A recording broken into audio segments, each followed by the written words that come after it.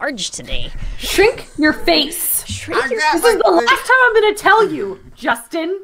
It's very complicated how things are arranged right now. Welcome to This Week in Science, everybody. This is not the show about Justin's face. This is the show about science. Yes, we're going to be talking about all sorts of great science today. And as I like to say, this is the place where you get to watch the whole unedited shebang. Science shebang. There will be editing. And the podcast will be slightly different from this.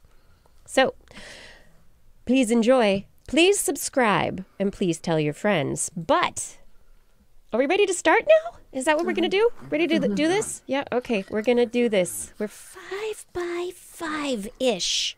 Not really. Okay, starting in. Oh, geez, I forgot to plug in my music. That's the one. Need that. Talk about bobulating. Discombobulating. It's all these last-minute things. When you move your computer from one place to another place, and then you have to reset it up again, and do the thing, and there's the stuff, and okay, and cancel iTunes, cancel. Okay, now, Identity 4. You ready? Am I quiet? I'm turned up so high. I can hear And I you. haven't changed anything. Who's telling me I'm quiet? Identity 4 again? You're fine. I don't know how to make myself louder. Apologies. All right, we are live in 3, 2. This is TWIS. This Week in Science, episode number 819, recorded on Wednesday, April 7th, 2021. What you should know about beavers. Hey everyone, I'm Dr. Kiki, and tonight on the show, we will fill your heads with blobs, femme fatales, and beavers. But first, Disclaimer. For the past 4 years, the Environmental Protection Agency has been the worst enemy of, well, the environment. Denial of global warming, mass purges of research scientists, repeals of land, air, and water pollution regulations, abandonment of federally protected nature areas, and an odd attempt to get the auto industry to abandon their investment in cleaner emissions, which many of the auto companies rejected. They completely rejected this plan, announcing they would stick to the higher standard California regulations. They were then investigated by the Department of Justice under antitrust laws because not giving people an option to pollute more toxic exhaust out of their tailpipes is exactly what antitrust laws are for. Only no, that's not what antitrust laws are for, and so yes, the investigation went nowhere. But yes, the auto industry was investigated by the U.S. federal government for wanting to make cleaner emitting cars. And there was also a massive reduction in on-site inspections of industry by the EPA, and all the while, a pool of radioactive sewage was building up in Florida. Also in Florida, a phosphate plant that closed 20 years ago began leaking, threatening fish populations, seagrass, aquifers of drinking water, had forced people to evacuate their homes, and could bring about an epic red tide of toxic algae into Tampa Bay. Because environmental regulations, who needs them? But now at least there's some good news. The global warming page is back on the EPA website. And while that's just a small step, science is being restored to the Science Advisory Board of the EPA in the form of research scientists. Yes, those folks are replacing dozens of political appointees legally placed there by the previous administrators, who I can only imagine start every conversation while at the Science Advisory Board with, "I'm not a research scientist, but the way I see it, ... So, to the incoming class of EPA advisor applicants, we say, please take your job seriously. We know you will, but seriously, take it serious. Because the air we breathe, the water we drink, is almost as important as This Week in Science, coming up next. I've got the kind of mind that can't get enough. I wanna learn everything. I wanna fill it all up with new discoveries that happen every day of the week. There's only one place to go to find the knowledge I seek. I wanna know what's happening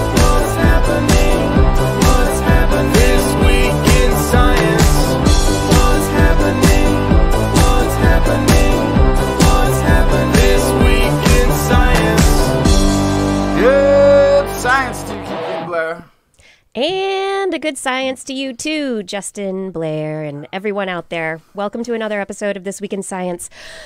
We're back. We made it through another week, everyone. Congratulations on 7 Earth rotations. Nice. You're very accomplished for just making it through So Wednesday. we've traveled. We have really been through time and space. Now, it's International Beaver Day. Did you know that? Yes. You did Everyone know that, with a right? calendar would know that. That's right. If you have a TWIS calendar, you would know. So put that on your calendar for this year, for next year, is to get yourself a TWIS calendar, right? Yes. Okay. But yes, so today, we are going to be talking about beavers. We've got an interview coming up with Ben Goldfarb and are very excited about this. I also have stories about new physics, maybe. Involves magnetism. Oh. Yes. I've also got a story about the physics of raindrops, because raindrops are just, they're wonderful. And if you can make it all the way to the very end of the show, I've got some brain glue for you. Brain glue. To hold your brain all together. Yeah, that's after. important when I'm losing it. Yeah. Yes, I've got that for you. Justin, what did you bring? I have got a Norwegian blob mystery solved. Blobs. Great. I love solutions. Yeah. Tattoo, some sort of biosensor tattoo thing. You can just get this little thing patched in there and then you have a sensor in your body. Sweet. Also, a better battery for the future. Something that might give lithium batteries run for the money. On the horizon. Could be interesting. Blair, what's in the animal corner? Well, I have a couple of stories about COVID, not in the animal corner, just at the top of the show, but they're actually kind of heartwarming and fun. So that's good. Okay. interesting.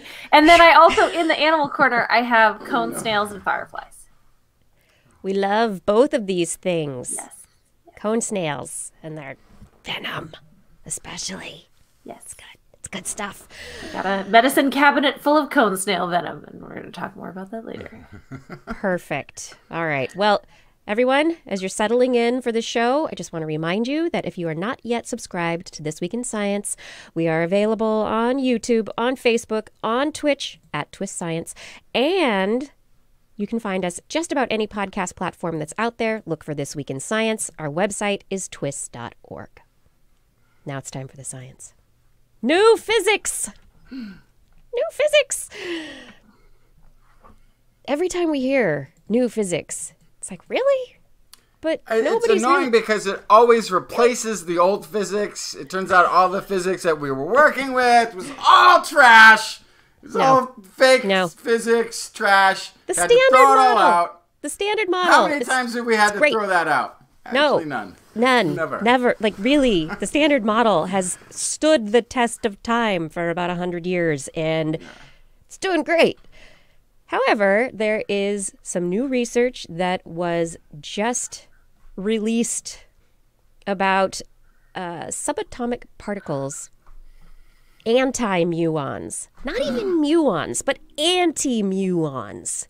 It's the opposite of the muons. And they're actually using anti-muons because they're easier to create than it is to create the muons, but they act exactly the same. So it's like, hey, you could be a stand-in, right? You're like the double. You're the dark side double, the anti-muon. But this experiment that has just produced data, the Muon G2 experiment at Fermilab in Batavia, Illinois, researchers have been waiting for the data analysis to come out. They've been shooting muons around, trying to get them to collide with things, trying to detect these anti-muons to be able to figure out what collisions they came from, so what created them. And in the process of putting them through their accelerations and doing this stuff, this was a blinded study. There was a calculation that was held in an envelope and kept away from all the researchers, all the physicists working on this experiment, so nobody would be biased by the potential result of this calculation. So it's kind of like, I don't know, makes me think of other physics, quantum physics experiments, except this is particle physics. It doesn't exist until it does exist.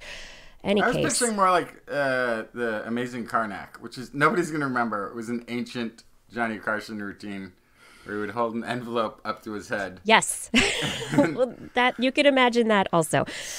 It's either Schrodinger's cat or the Amazing Karnak of physics. These researchers at the Muon G2 experiment, they produced results today that gave a statistical measure of 4.2 sigma, agrees with earlier results from a Brookhaven National Lab experiment as well, that suggest that there's a little wobble to these anti-muons, that magnetic fields are influencing them in a way that was unexpected. And so these particles are being affected by something and they don't know what. And so they think at this 4.2 sigma, combining the two experiments together, they've got this not quite 5 sigma result. And 5 sigma is like, that's where physicists are like, this is it. We know this is a good result. It's like 1 in 350 million chance. If it's 6 sigma, it's even better. This experiment, they've only analyzed 6% of the data so far. So they think that this result could become even clearer with more analysis and more time. But the question is, what is making the anti-muons wiggle? What's affecting them? Are there other particles that have not been predicted that exist? And that is the question that people are asking. Does this mean there is something missing from the standard model? And physicists are very excited about it. So I realize physics is not my strong suit, okay? And a lot of it's kind of still confusing to me. But I'm just asking here, because I feel like this is a constant thing on the show, that it's always like, hey, there's this thing we don't understand. Let's invent a new particle, basically, to explain it, right? And so it's just kind of adding in here. But at a certain point, is it possible that if you just stepped all the way back to the beginning and started over, you could come up with a completely different explanation for how the world works instead of just putting all these kind of band-aids on everywhere. Okay, but let's add this in and let's add that in. Right. So there is a controversial paper that did away with this calculation that that the Brookhaven experiment and this G2 experiment were looking for, trying to calculate more accurately. And the controversial paper, it elegantly gets rid of the need for these extra particles. But in its solution, it causes more problems. Sure. So this is where the balancing of experimental and theoretical physics comes in, that the theorists are like, okay, we're going to do the math and we're going to try and come up with new ideas. And then the experimentalists have to go and see what works and what doesn't work and try these things out. So now somebody needs to do more muon magnetism experiments to confirm this even further, or to break it and say that it doesn't work. And people need to do experiments that will deal with those issues that the controversial paper sets up. So it's just setting up more things to do in science. Yeah, but I don't think I think because of the way these balances work, if you did go back to the very beginning, it would end up coming out fairly similar because of the way we look at the world using math and physics and the way that we explain things through those lenses. Yeah, and also I'd say that most of the real challenges or changes, or you're saying band-aids where we've had to reevaluate stuff, just comes from being able to see better. Mm-hmm. You know, having better technology, having accelerators for the first time has allowed us to actually just find stuff that was already predicted, but also make some new progress. So, progress. Yeah. Is there new physics? We don't know, but this is a tantalizing result. It's exciting. And it doesn't sound like it's new physics. It sounds like it's just adding to the an update, if you will. Yes, updating the standard model 2.0 possibly. Yeah. All right, tell me about these sensors that you're excited about, Justin. Let's see where I put this. This is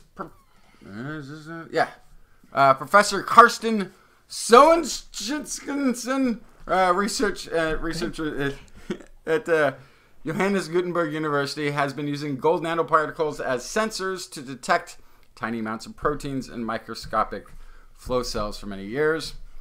These nanoparticles can actually act like, he's saying, antennas for light. So they react to alterations of the surrounding molecules by changing colors. And that can actually, that's how they sort of operate as a sensor. That color change indicates when something that they're looking for is or isn't passing over the sensor. So they came up with this idea, hey, why don't we put this in people? And have a sensor that can tell whether or not a drug is being delivered or whether or not a protein or something is present around in the system of the human body. So they invented this system. They wanted to first make sure that their tiny golden nanoparticles didn't just drift off and wander around the body. So they created this porous hydrogel that they embedded them in. And so the hydrogel itself has a tissue-like consistency. And then once it's implanted under the skin, like a little tattoo, small blood vessels and cells will grow into the pores of the hydrogel, and then they have incorporated, then at that point, the gold nanoparticles as well. So, quoting Professor Karsten Schoenstein, our sensor is like an invisible tattoo, not much bigger than a penny and thinner than 1 millimeter. Since the gold nanoparticles are infrared, they are not visible to the eye. However, a special kind of measurement device can detect their color non-invasively through the skin. So that's no fun. Well, that's like what you want. You want to be able to get tested without having to go through getting poked, I guess. Yeah, but don't you want a cool tattoo? You could also you could make a tattoo over it, I'm sure. It'd probably be fine. You could incorporate a tattoo, the design into it. You could make it all fit in so it doesn't look like anything extra. Yeah. But what would you use this sensor for? Is it this like insulin level sensing, or is this the kind of thing that it'll change over time? Like what are they suggesting? Well, one of the goals is to make it so that it can last a really long time. I think this one so far they got it up into the months of functioning. Okay. In their study, they implanted them in hairless rats, and they gave them various doses of an antibiotic. The molecules, when they passed by the sensor, were able to see the difference, a color change depending on the drug concentration. So if there is a concentration of anything in your blood that you could think you might want to know what that level is, this might be one way of being able to test it, right? And this is also the sort of thing you could sort of end up seeing a home testing kit where you would put it over that little patch of your skin where you have it implanted, put the light sensor on it, and your phone might tell you, what your glucose level is, or whether or not the drug that you've taken is in enough concentration, or if you need to, if it's passed through your body already, if you're trying to maintain a level of something. Cool. The goal is to extend it to having a lifetime implant sensor so that you could just do it once. Right. I'm just imagining people wanting to go back and get tattooed or implanted every few months, and that seems a little bit much. But if it's at least a few years, that could be good. Or lifetime, best. And if it can do more than just one thing, sensing of one thing, that would be cool also. The gold nanoparticles can be implanted with just about any kind of a sensor. I mean, they're perfect mounting mechanism for that. So, I still think it would be better if it was visible all the time. I still think that. Hey, Blair. It's like, look, it's visible. Something's wrong. Go get a gold-colored tattoo. I know that's what you want. For example, this is a serious comment. I was joking before, but this is serious. So if you need to know your insulin levels, right? It would be very nice to not have to pull out an indicator and think like, oh, I should check my insulin levels. Changed color on your skin. Yes. Yeah. Yes. That's what I'm saying. I feel like that would actually be much more beneficial. Yeah. Yep. Very. All right, Blair, tell me about your COVID stories. You've got a couple of COVID stories here. Bring it in. Yeah. So you might have heard some whisperings about COVID dogs. Nice portmanteau. Dogs that can smell COVID. So there has not been any peer-reviewed study yet on the efficacy of dogs smelling COVID. And so something has begun at Rome's Campus Biomedico University Hospital. They started something a couple weeks ago looking at the dog's ability to smell coronavirus in human sweat. And so they have, obviously we do antigen swabs now, which can take about 20 minutes. Those are the super rapid ones, right? Not to say the normal brain swabby thing, it takes, days. But with a dog, they could tell in about 30 seconds if you have coronavirus, if this all works out, which would be super helpful for, just imagine going through a drive-through and having the dog sniff you and then be like, all right, you're good. You don't have COVID. It'd be so helpful. That would be great. Yeah, of course, it would be even more helpful at like a football or soccer match or a rock concert or something in an airport. Exactly, yeah. Yes. So just like drug sniffing dogs, they'd be able to pick people out in these potentially super spreader situations, right? And so we already use dogs to detect human diseases like cancer, diabetes, Parkinson's. This has been proven a little bit through that. Do we really use them to diagnose? Do we really? Yes. Wait, what? Usually, yes, they help diagnose and then tests back it up. But you can use, yes, we are. Yes. It's not well used, but yes. No, where? I still we've don't talked on the show this. a bunch about how other animals smell when conspecifics are sick, right? So this is something, is your body gives off certain scents when you're sick, and dogs have a really good sense of smell, so they can figure this out. So there's been studies going on in lots of places. This one specifically was in Rome, but there's been pilot programs happening in Finland, Germany, France, United Arab Emirates, all looking at dog sniffing trials. But so the first step is to get them to recognize volatile organic compounds from COVID from patients in a hospital. And then the second step that I love is they're actually doing a drive-through as a test subject where they take gauze of sweat. They then have the dog sniff it, and they also take a nasal swab so that they can test the efficacy against that. Yeah. So this will be the first peer-reviewed study of this when it's complete. Hopefully it works out, and it should be really helpful in the coming months and years with coronaviruses. Yeah. Goldizator in the chat on Twitch is saying, poor doggo is going to get COVID. No. And they're hopefully not. No. Cats are more likely to get infected. I'm still stuck on, are they only doing the follow-up test on the people that the dog said might have cancer? Because then I'm like worried about all the people that didn't get tested. Because I don't believe dogs can smell cancer. So first of all, they can, and second of all, there are lots of other ways if they think that you might have cancer that they can test. No, they can't. I'm sorry. No, they can't. Okay, so Justin's coming in with you can't. All right, so let's move on. Can't be possible. Because you're just coming up against the science, just saying nope. Nope, that's not real. Blair has more stories, though, so we can talk about the next COVID story. Anyway, so the other thing, I know several people currently who had babies during lockdown, and there's some new studies coming out on breastfeeding moms. So the first peer-reviewed study on whether you can pass on antibodies from COVID if you've been vaccinated while you're breastfeeding has come out. And yes, it does appear that transfer happens as we anticipated. Great. Yeah. And of course, I will say, here's the huge asterisks on this. It was 5 people, this study, but it was over 80 days. So this is very preliminary data, but over 80 days at the end of their study, they were still expressing antibodies in their breast milk at high levels. So it could be even past that. So this is also to say we don't actually know how long our antibodies stay in our system from the vaccines yet either. So this is interesting 80 days to know. At least. Yeah, so that's really good. Yeah, so they had frozen breast milk samples after the 2 dose. This is the Pfizer specifically vaccine.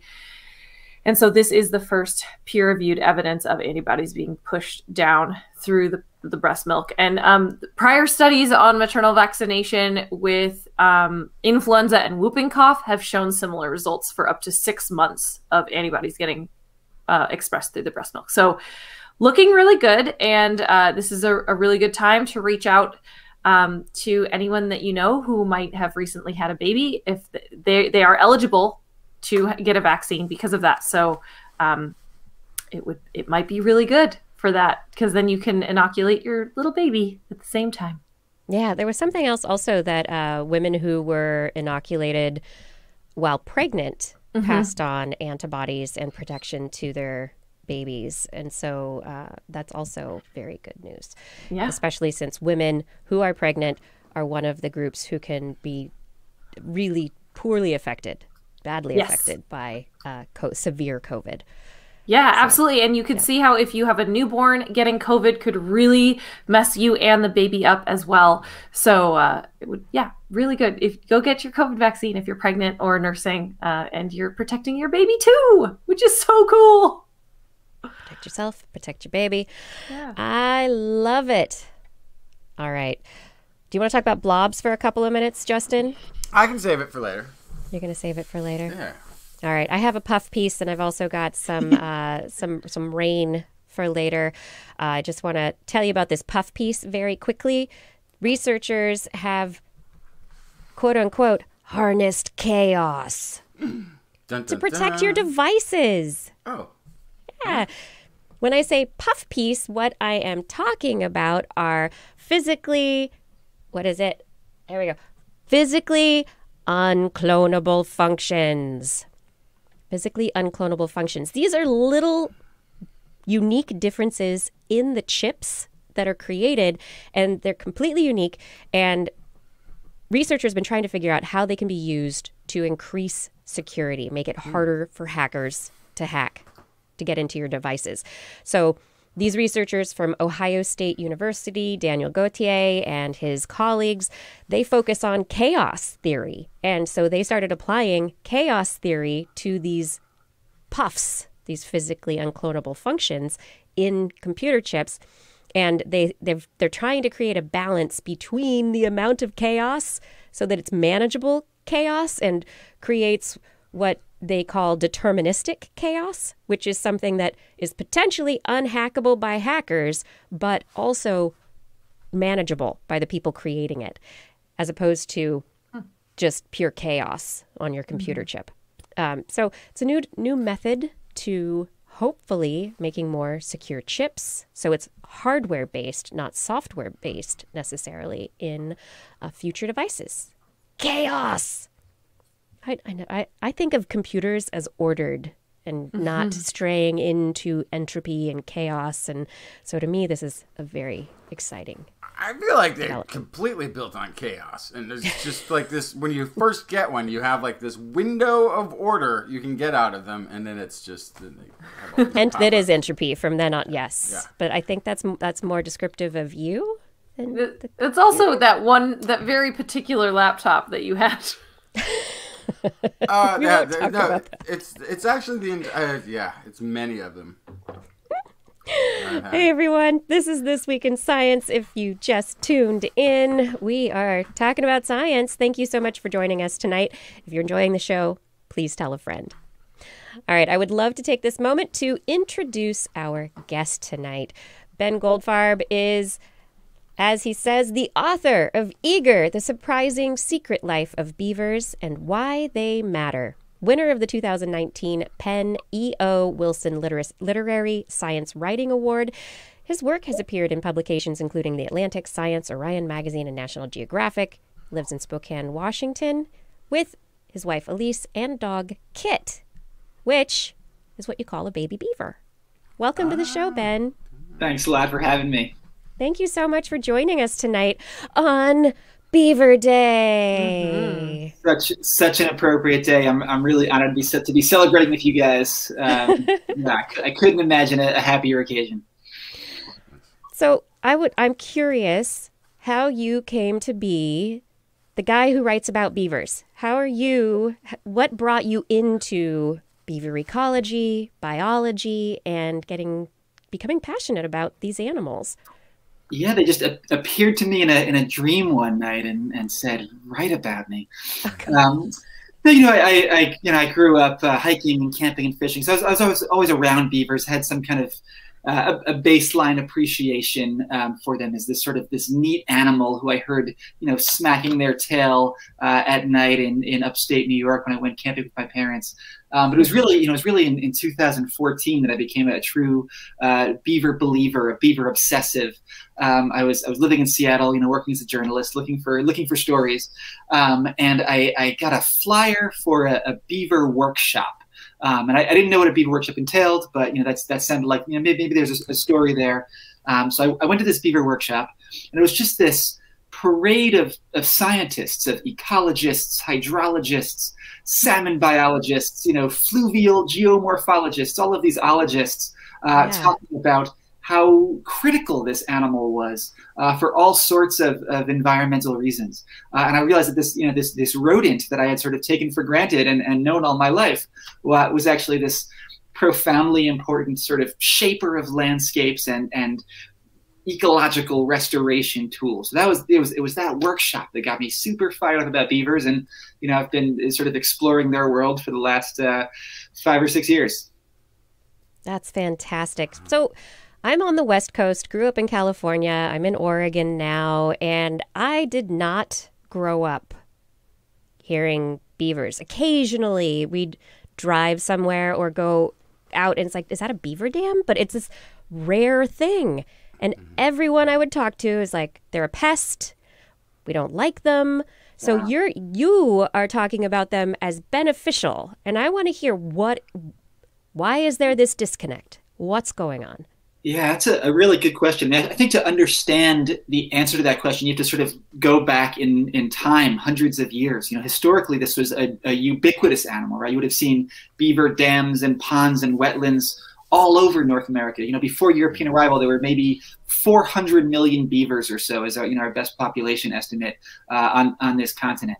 And when we wiped out beavers during the sort of the industrial fur trade, they were killed to turn their, actually I have a pelt here to turn their pelts into hats. When we wiped out hundreds of millions of beavers, we eliminated all of those ponds and wetlands that beavers create. And I think that we, in many ways kind of forgot what North America's landscape was supposed to look like, or how it functioned, and how blue and green and lush and wet it was, when it had 400 million beavers building dams everywhere. So I think that's it's sort of a case of ecological amnesia, where we wiped out this really crucial species, and we've kind of lost our understanding of how important it is to the landscape. Because of course these ponds and wetlands, we know that especially in the American West, water is life.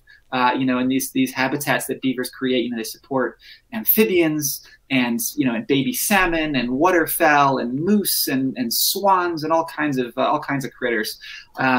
So bringing this animal back really requires us to sort of reconfigure our historical imagination and recognize just how deeply embedded this critter is in North American ecosystems.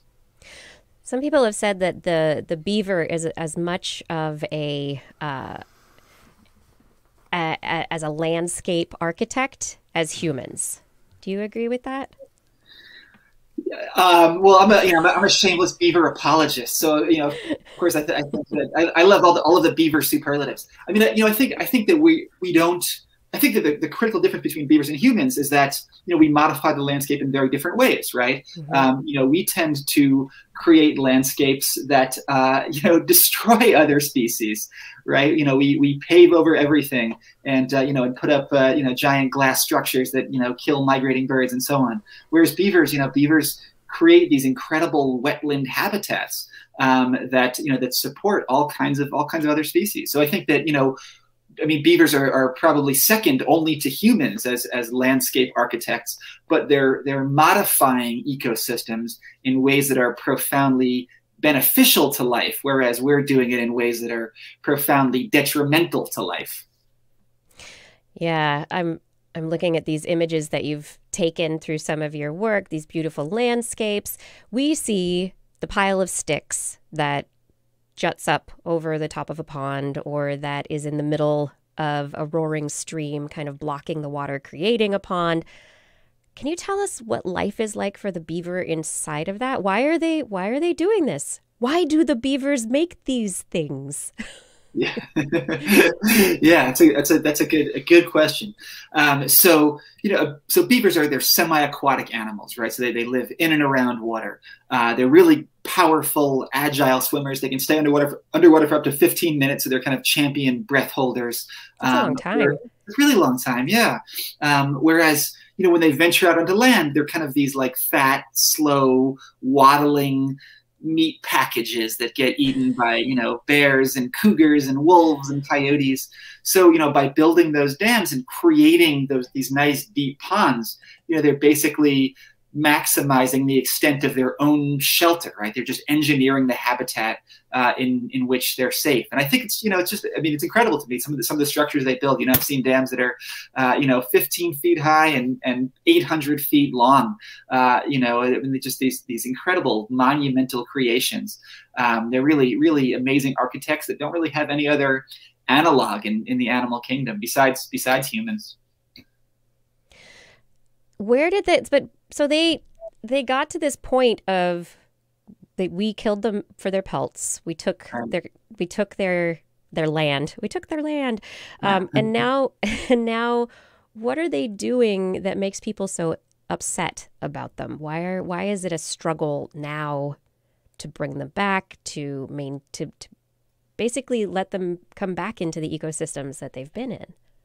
Right. So I think an important thing to keep in mind is that good beaver habitat and good human habitat is the same habitat, right? We both like these kind of broad, fertile floodplains and low gradient streams. That's where they want to build their dams, and that's where we want to build our roads and rail lines and towns and farms and so on, right? So when we wiped out beavers, we then, as you said, we stole their land, right? We colonized these these floodplains that we had evicted them from.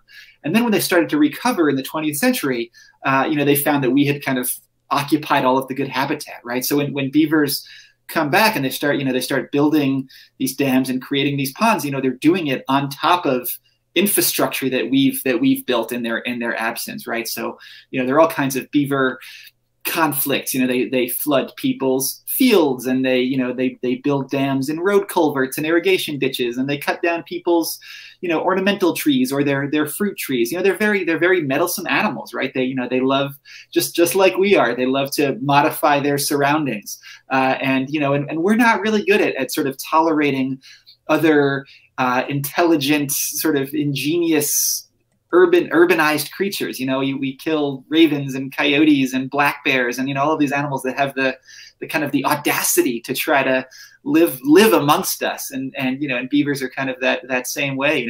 They're this animal that precisely because they're such a good landscape modifier, we just have a hard time tolerating them. Blair, did you have any questions about the beavers? Well, so yeah, kind of following up on this conversation we're having about how they've been gone and we're trying to bring them back.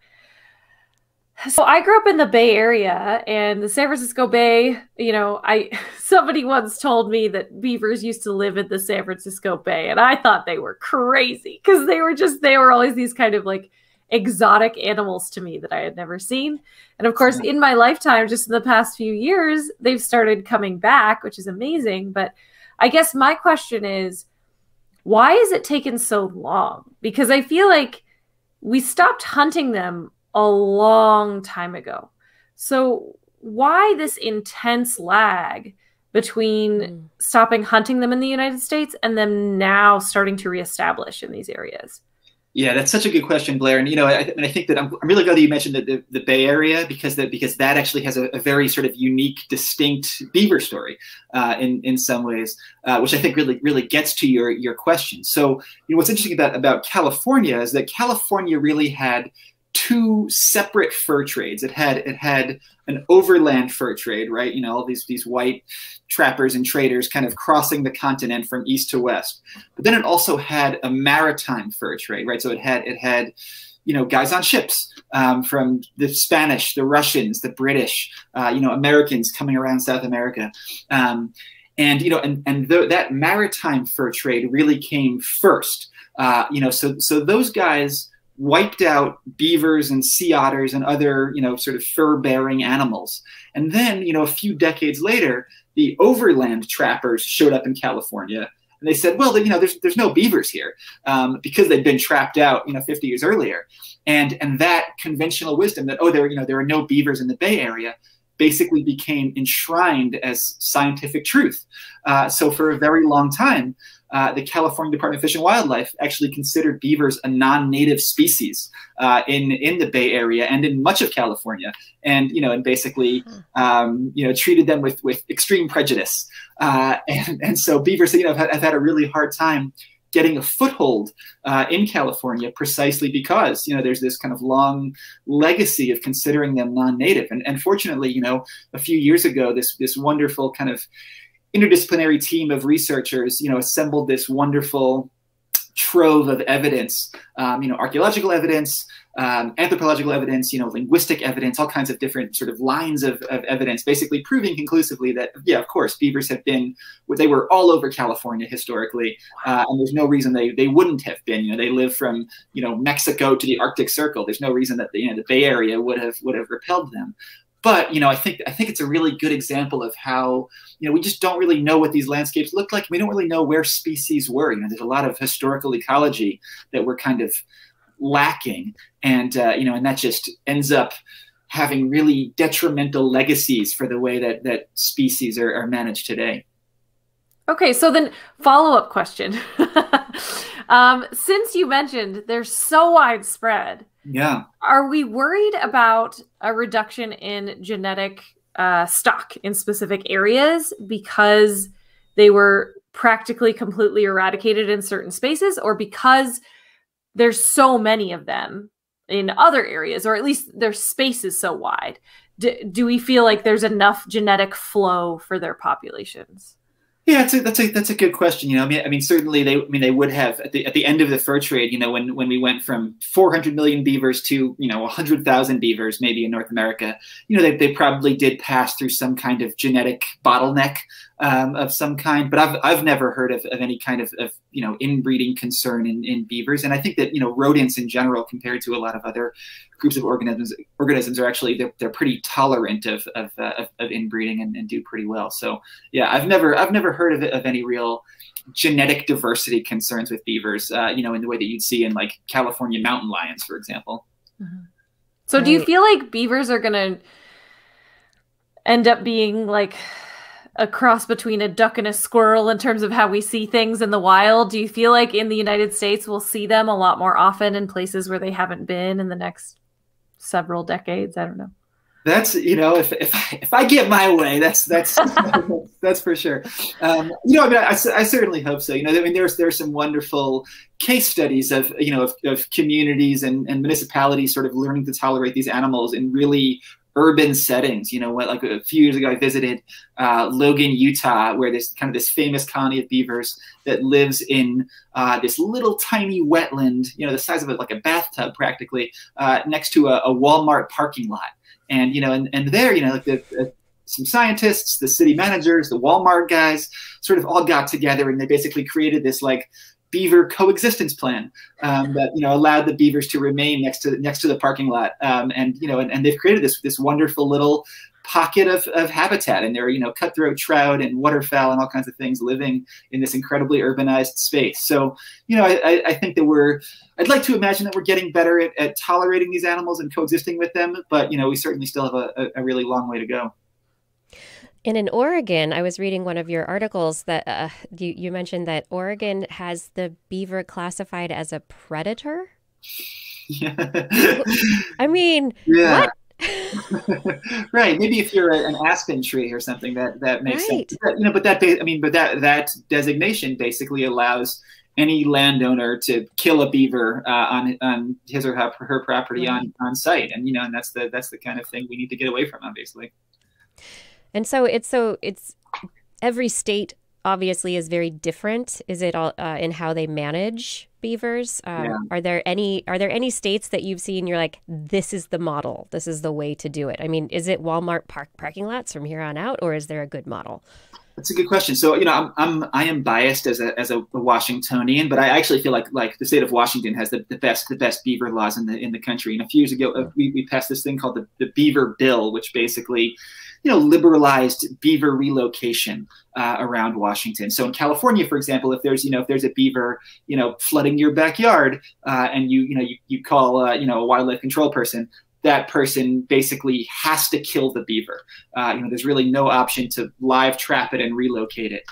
Whereas in Washington, you are allowed to relocate beavers, and there are, probably 8 or 10 different, nonprofits and native tribes and agencies that are all sort of shuttling beavers around the state, and using those quote unquote nuisance animals to kind of repopulate some of the watersheds that historically had beavers but don't today. So I think that Washington has the best and friendliest kind of beaver relocation laws.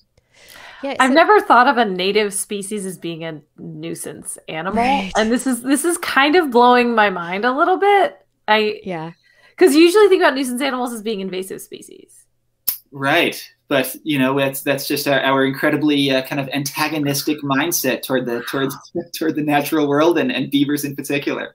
Nice.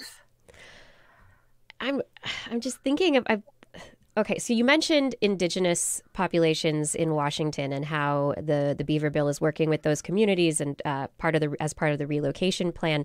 Do you know much about how that has gone? How working with indigenous populations has that been beneficial to the people, to the beavers?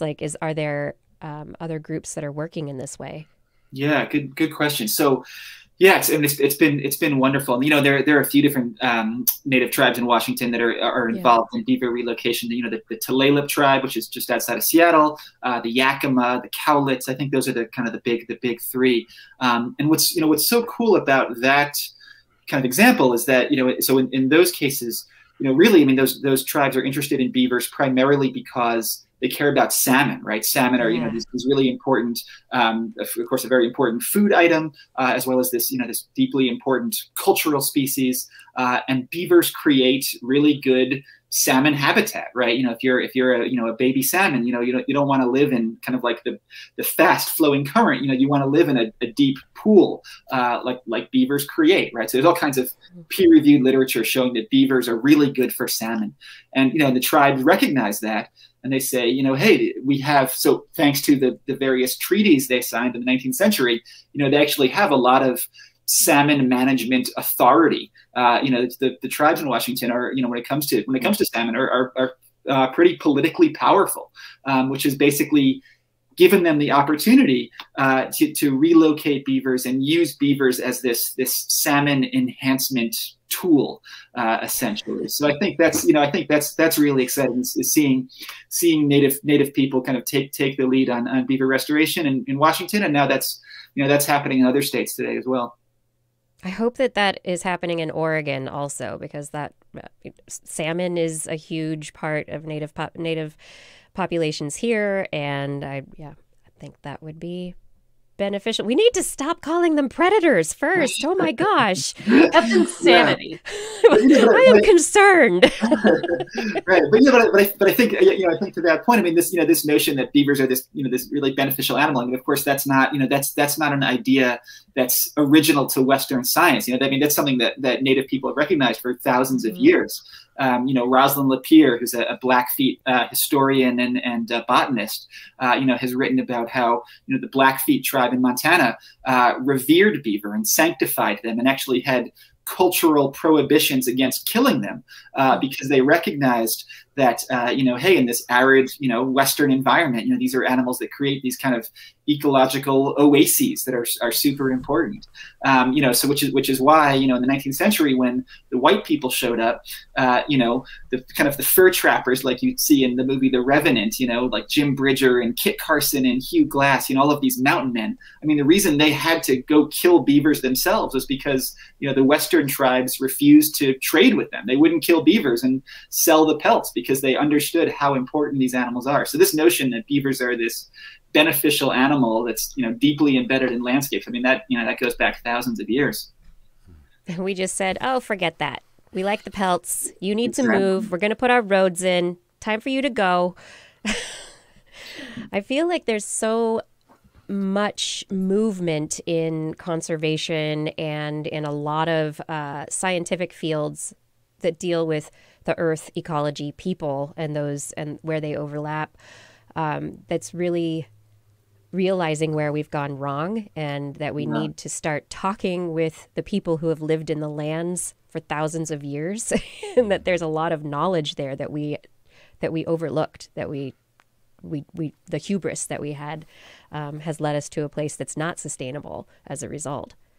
Yeah, I think that hubris is the perfect word for it. I think that's one of the really exciting things about sort of the Beaver movement, is that implicit in the Beaver movement is this idea that hey, there's this animal that manages the landscape a lot better than we people do, right? That like we actually screw things up, whereas beavers kind of set things right again, and that the way to heal our ecosystems is by sort of outsourcing restoration to a rodent, and that's this kind of very heterodox idea that runs against our kind of like fanatical micromanagement of nature, right? Which is why, which is I think why people take a lot of convincing to embrace beavers, because it requires kind of letting go of that hubris, as you put it, and and being humble, remembering that hey, there are other species on this planet that that influence the landscape in more beneficial ways than we do. Absolutely. So this kind of brings it around a bit to, you mentioned salmon and human impacts, the roads that we're building. That is a new area of interest for you, road ecology. Was it looking at beavers and how they were affected by human roads that led you down the path of starting to look at how roads impact ecology? It's funny actually that my interest in roads kind of predates the beaver stuff. I was, I guess in 2013 or 12 or something like that. I was in Montana, and I did an article about road ecology, and I went up with a researcher up onto one of those those wildlife overpasses, the bridges that I'm sure you've all seen pictures of, and that was just so inspiring. The notion of this infrastructure that we would build explicitly to make our world more navigable and permeable for wild animals. That seemed like a really inspiring vision to me. But I think that the road the road book that I'm writing now really emerges from the same sort of general set of interests as the Beaver book, which is just I'm just fascinated by environmental history, by why our landscapes look the way they do, what sort of historical forces have changed them over time, and what we can do to kind of set them right again. So I think about the Beaver book and the road book as sort of being part and parcel of the same interest in sort of infrastructure and the built and natural world and where they collide. There's there are multiple aspects of roads. There's the physical road going through habitats and cars and how that impacts animals in their ecosystems.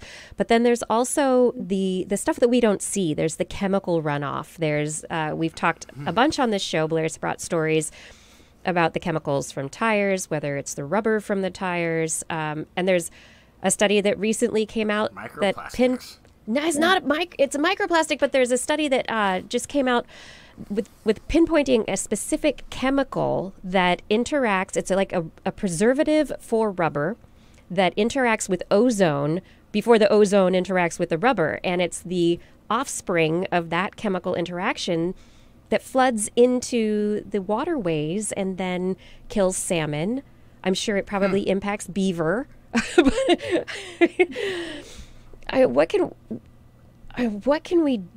are we missing with roads? How much are we impacting the world with our roads and our cars? Yeah. I mean, certainly the chemical impacts are a big deal. Road salt and the amount of road salt we put down. Both the sodium and the chloride have their own sort of set of very discrete and kind of catastrophic impacts in a lot of respects. The one that I think about a lot is road noise, which I think is kind of this hidden public health crisis that we really take for granted. I didn't think about it much until I started writing this book, and then I realized that I live about a half mile from I-90, and whenever I sit on my porch, I can just kind of hear like the hiss of traffic. Probably right, exactly. Raising my cortisol levels and probably shortening my lifespan. I mean, some of the data out there about like how many cumulative years of human life are being sacrificed to road noise pollution. It's just completely appalling, and the same impacts are also really affecting wild animals, right? There's all kinds of literature about road noise and how it makes the songs of birds, less effective.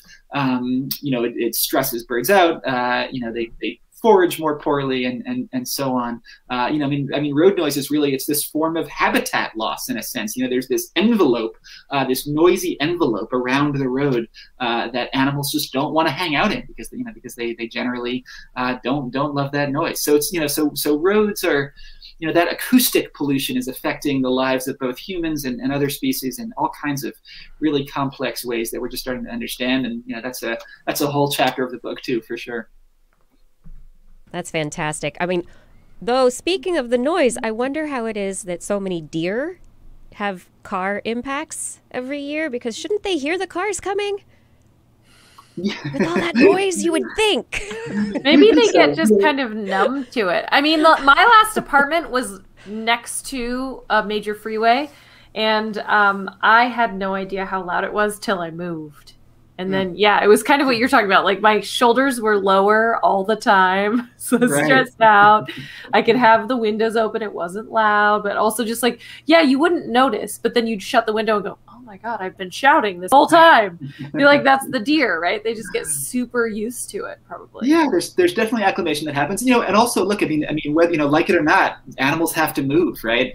Of course, mule deer, in the West, they're moving from summer range to winter range twice a year. Amphibians are moving from forests to breeding ponds.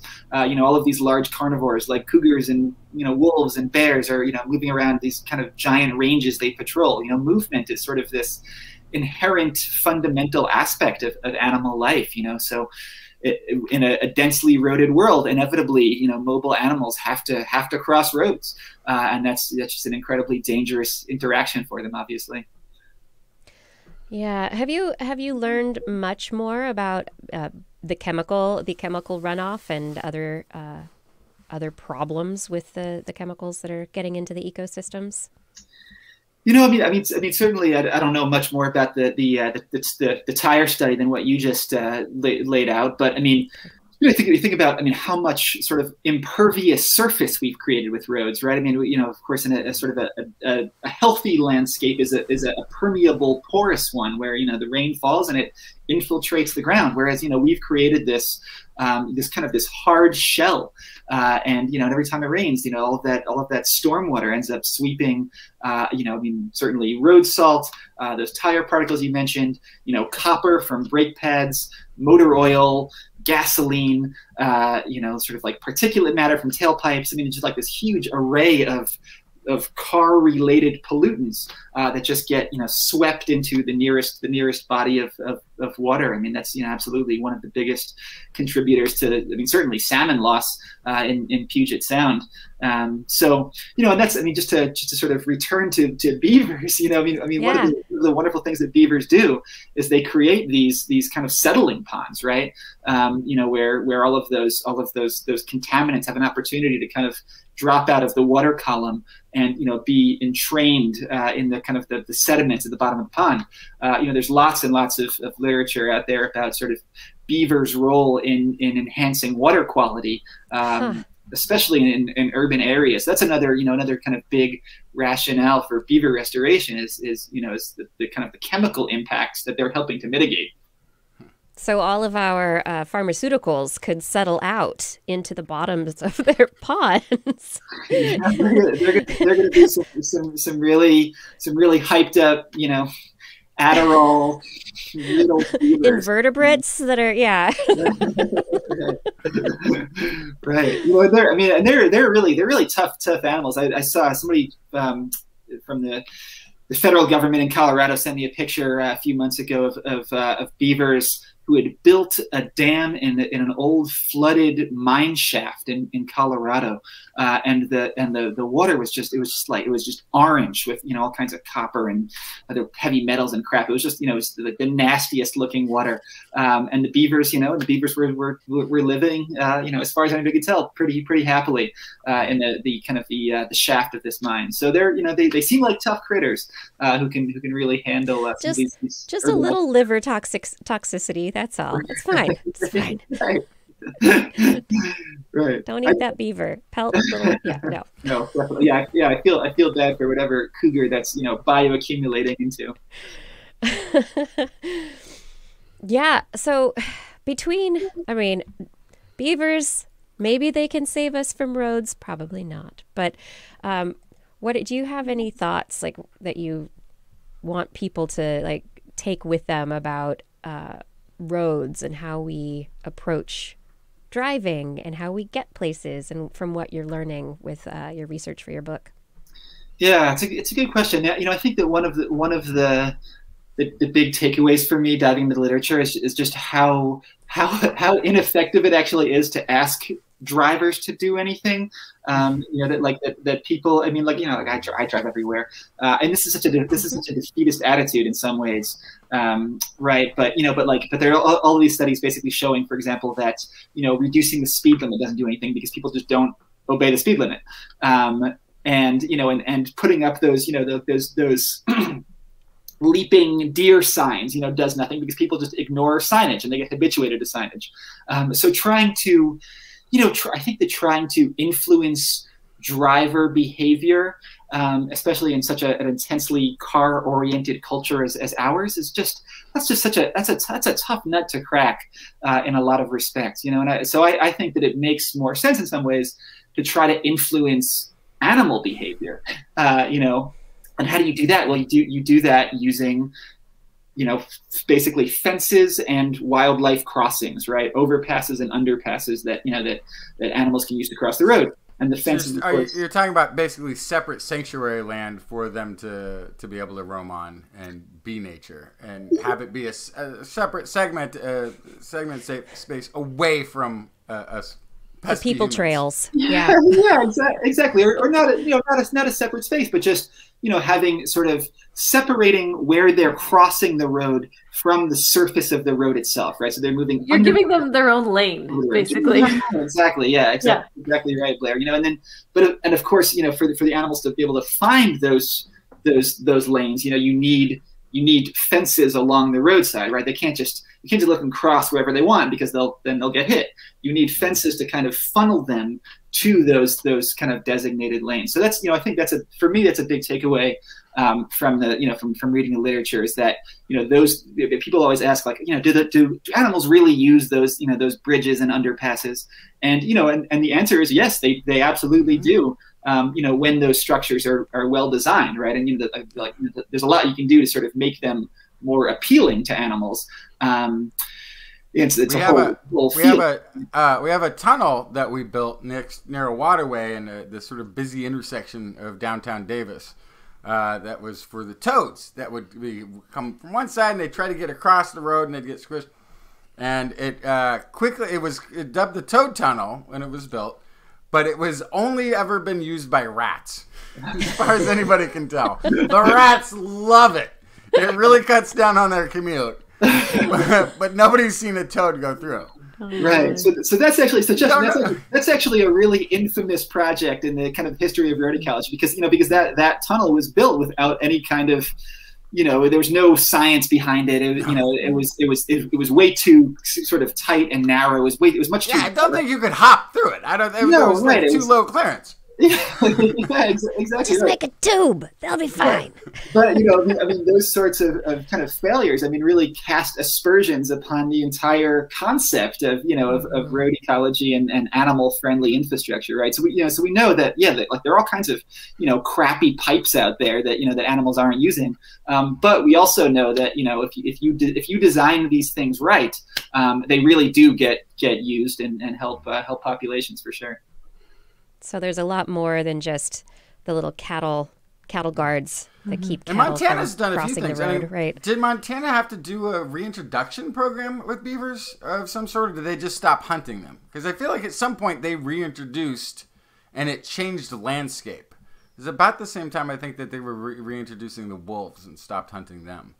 But I sort of recall there was like this sort of study, like here was this area of deforested, open field land they reintroduced, and suddenly, because the beavers were there to make the dams, the waters were there enough to feed all the lush vegetation again. And then with the wolves, the deer were afraid to stay in the forest, so they moved out into the open field so they could see everything. So they started dropping seeds all over the open fields, and there's more shrubberies and more trees were growing everywhere, and it's sort of just the whole thing by adding beaver and wolf back to where they'd been before, totally revitalized nature by just adding those really key components to the biome there. I find it scary though to be a beaver enthusiast. What is it? A beaver advocate? Beaver believer? Beaver believer. Thank it's you. a little too close to the believers. It's a little too because I mean it's got to be a little bit scary though and intimidating because I think more than half of the American fresh waterways are heavily managed. I mean it's hard to think of any place where there's certainly California, we're looking at every piece of water like it's a commodity, down to creek level, everything. It's really hard to find nature space that you could be like, let them go to town. Let them do what they need to do, where it wouldn't, destroy a town's water supply or, cause massive flooding and all this sort of thing because we're so overbuilt and overmanaged in our specific way. We've managed it not as if nothing else lives. Yeah. No, I think that's definitely a big part of why California is so hostile to beavers. California's the most hydrologically modified landmass on Earth, or something like that. Beavers love damming in irrigation canals and ditches, right? That's it's kind of the perfect stream for a beaver to dam. And of course, people don't like beavers, messing with their waterworks for sure. But that, when we said before about the kind of the beaver wolf connection, you guys could do like an entire episode on trophic cascades, and I think you should. I would love to listen to that. I've definitely done at least 10 minutes. Okay, cool. But certainly that beaver wolf interaction is really, really interesting. Because it is true that beavers need they need food, right? They need that streamside willow, aspen, cottonwood, that food and building source. And there's no question that overpopulated ungulates, elk and deer and moose can deprive them of that. So you have to manage that intense large mammal browsing somehow if you're going to have beavers. And wolves are kind of one way of potentially managing that vegetation consumption for sure. The way that all the animals interact is so fascinating. I mean, we hear about the food web and we hear about these ecological predator-prey interactions, and so you think about the wolves and the wolves and the deer. You don't think about then that the secondary effects of how the deer are potentially affecting the beaver and how the beaver is affecting the salmon, and that's also going to affect bear populations, and that's going the way it all interconnects is.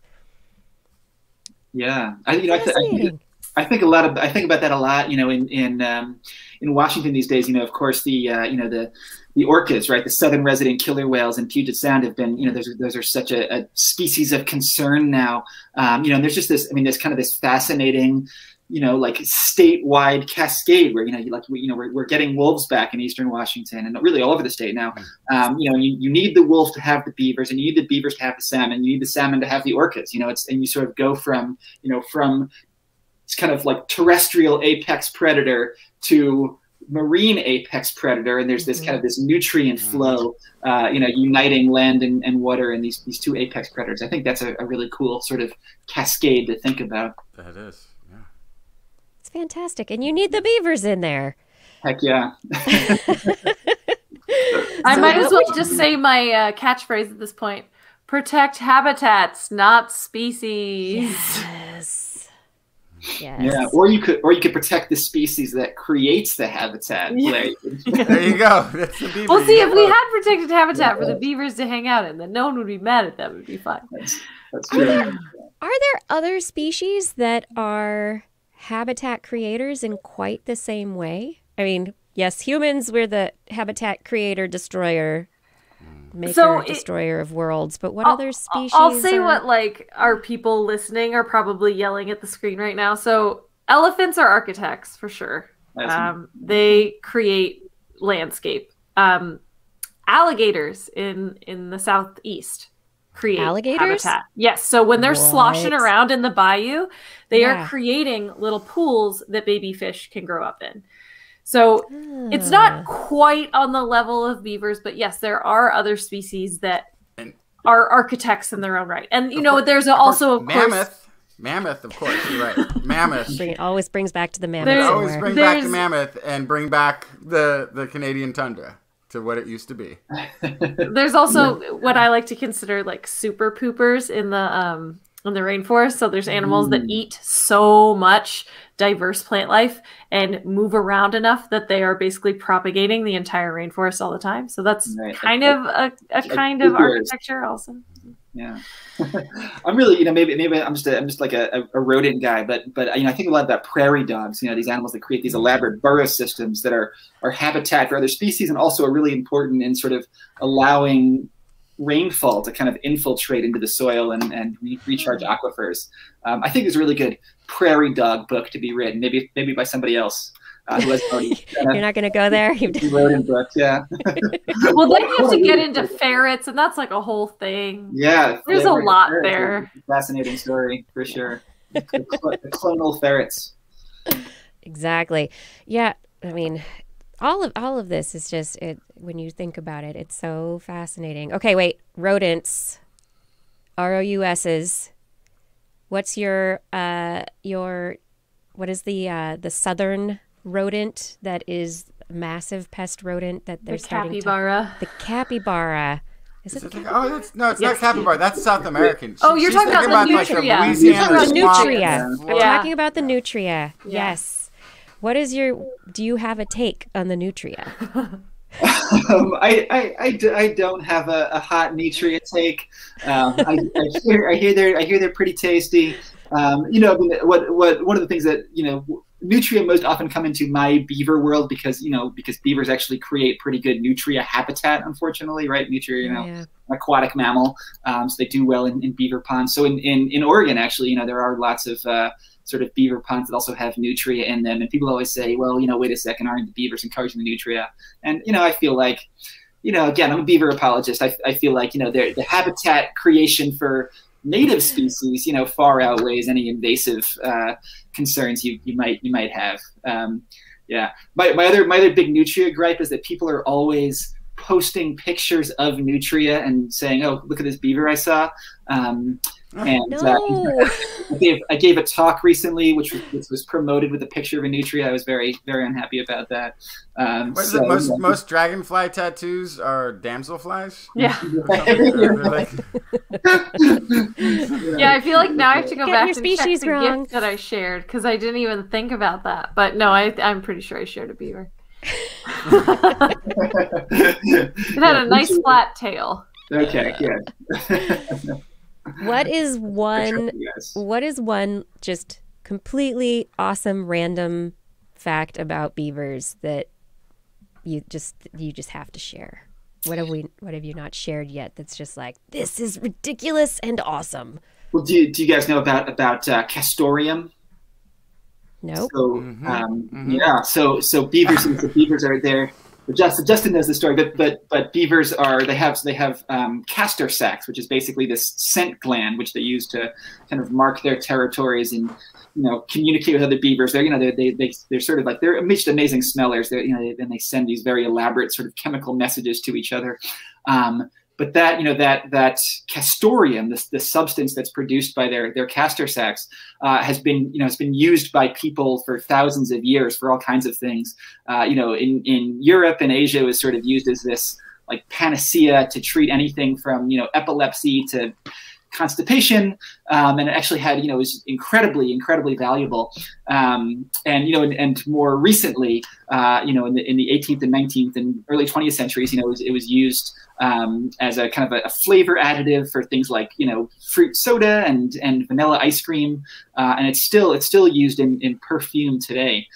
So I just want vanilla in my vanilla ice cream. Okay. You'd think so, yeah. So this beaver secretion has just been incredibly valuable for all kinds of reasons over the years. In fact, in North America, the beavers were wiped out for their pelts, but in Europe, it was that castorium trade that primarily drove their near extinction. So this is this kind of crazy substance that they secrete that humans have always prized. Yeah, is there any science behind it, or is this snake oil? Is this just like people are like, it does this? It's it's the tastes like vanilla. Special medicine. I'll sell you a bottle. Or is there something to it? That's a great question. So the castorium, so the compounds in the castorium are things that beavers derive from the trees they eat, right? The bark they eat. And one of the compounds comes from willow and is salicylic acid, which is the active ingredient in aspirin, right? So is there much science behind beaver castorium as medicine? No, but is there some kind of pain relief potential there? Yeah, maybe. But we have salicylic acid, so why do we need the beaver's salicylic acid? So yeah, we can leave the beaver out of that. Let's leave the beavers alone. Yeah, let them do their things. Absolutely. Okay, is there something that people can do to help beavers? Are there organizations, or are there places they can go, or is this find out about how they're classified in your home state? Because I had no idea they were a predator in Oregon, and then write a letter to your senator, or what can people do? Yeah, well, I think a lot of different things. So, first, if you happen to be a person who has, a beaver on your property, you could certainly, attempt some non-lethal coexistence strategies. Check out the Beaver Institute. Beaverinstitute.org has, all kinds of great resources on sort of like how you can coexist with beavers. I think that more likely, more practically, and maybe it's just because I'm a road guy, but I think that the most common beaver conflict in North America is beavers building dams in road culverts where the streams go under the roads, right? Because if you're a beaver, right, like the road bed is this fantastic dam, and the culvert is the leak in the dam, right? And beavers plug up the leak. They just fix it. Right. Don't you humans want me to do this for you? And then the water rises and the road washes out, and it's really expensive to repair. So so I think that most of the, maybe not most, but a lot of the beavers that are killed are beavers that are damming in road culverts. And those are public roads, right? So they're managed by a town council or a county commission or a state transportation agency or whoever. And there are lots of great examples of communities around the country that have basically said, hey, we no longer want to manage our culverts by killing every beaver that approaches them. We're going to use these, kinds of like non-lethal contraptions, these kind of pipe and fence systems that basically, keep the water flowing freely through the culvert, even if the beaver tries to dam it. And you can say a lot of beaver-proof culverts. What? Some really frustrated beavers. Right. I know. This is just not working. So the Beaver Institute has all kinds of, they've got all kinds of resources about how to sort of beaver-proof your culverts. So I would talk to I would figure out who is managing the culverts on your local roads and talk to that body, because that's going to be some kind of public commission or council or agency that you could potentially influence. Yeah. And we can't, people, you can influence things. So, don't just drive on by. Don't just be a person on the road ignoring everything. No, and that's one of the cool things about beavers too, is that talking to the people in the Beaververse over the last few years. I mean, so many of them, yes, there are trained biologists who are beaver experts and passionate beaver believers, but they're also there are former child psychologists and physicians' assistants and realtors and hairdressers. Lots of people who just got incredibly enamored of this animal and devoted their lives to it and became really some of the foremost experts in its conservation. So there's beavers just have this way of like roping in normal people and turning them into crazy. Feel like all these people were secretly subversive to begin with. I think that's right. And beavers are just the outlet for their this is their representative. Yeah. They're gonna knock down some stuff. They're gonna build some dams. They're gonna try to turn this complex futuristic hellhole we created back into nature. I'm all for it. Right, they're like eco-terrorists. Yeah. Yeah. But nice ones that are saving beavers. Yeah. That sounds good. Okay, so where can people find out more about you and find your books? And when is your road ecology book going to be coming out? Yeah, sometime in like 2046. I don't know. Okay. Oh. That's just a couple weeks, right? Yeah, just like another March. That's fine. Yeah. Hopefully next year. I would love that. We'll see.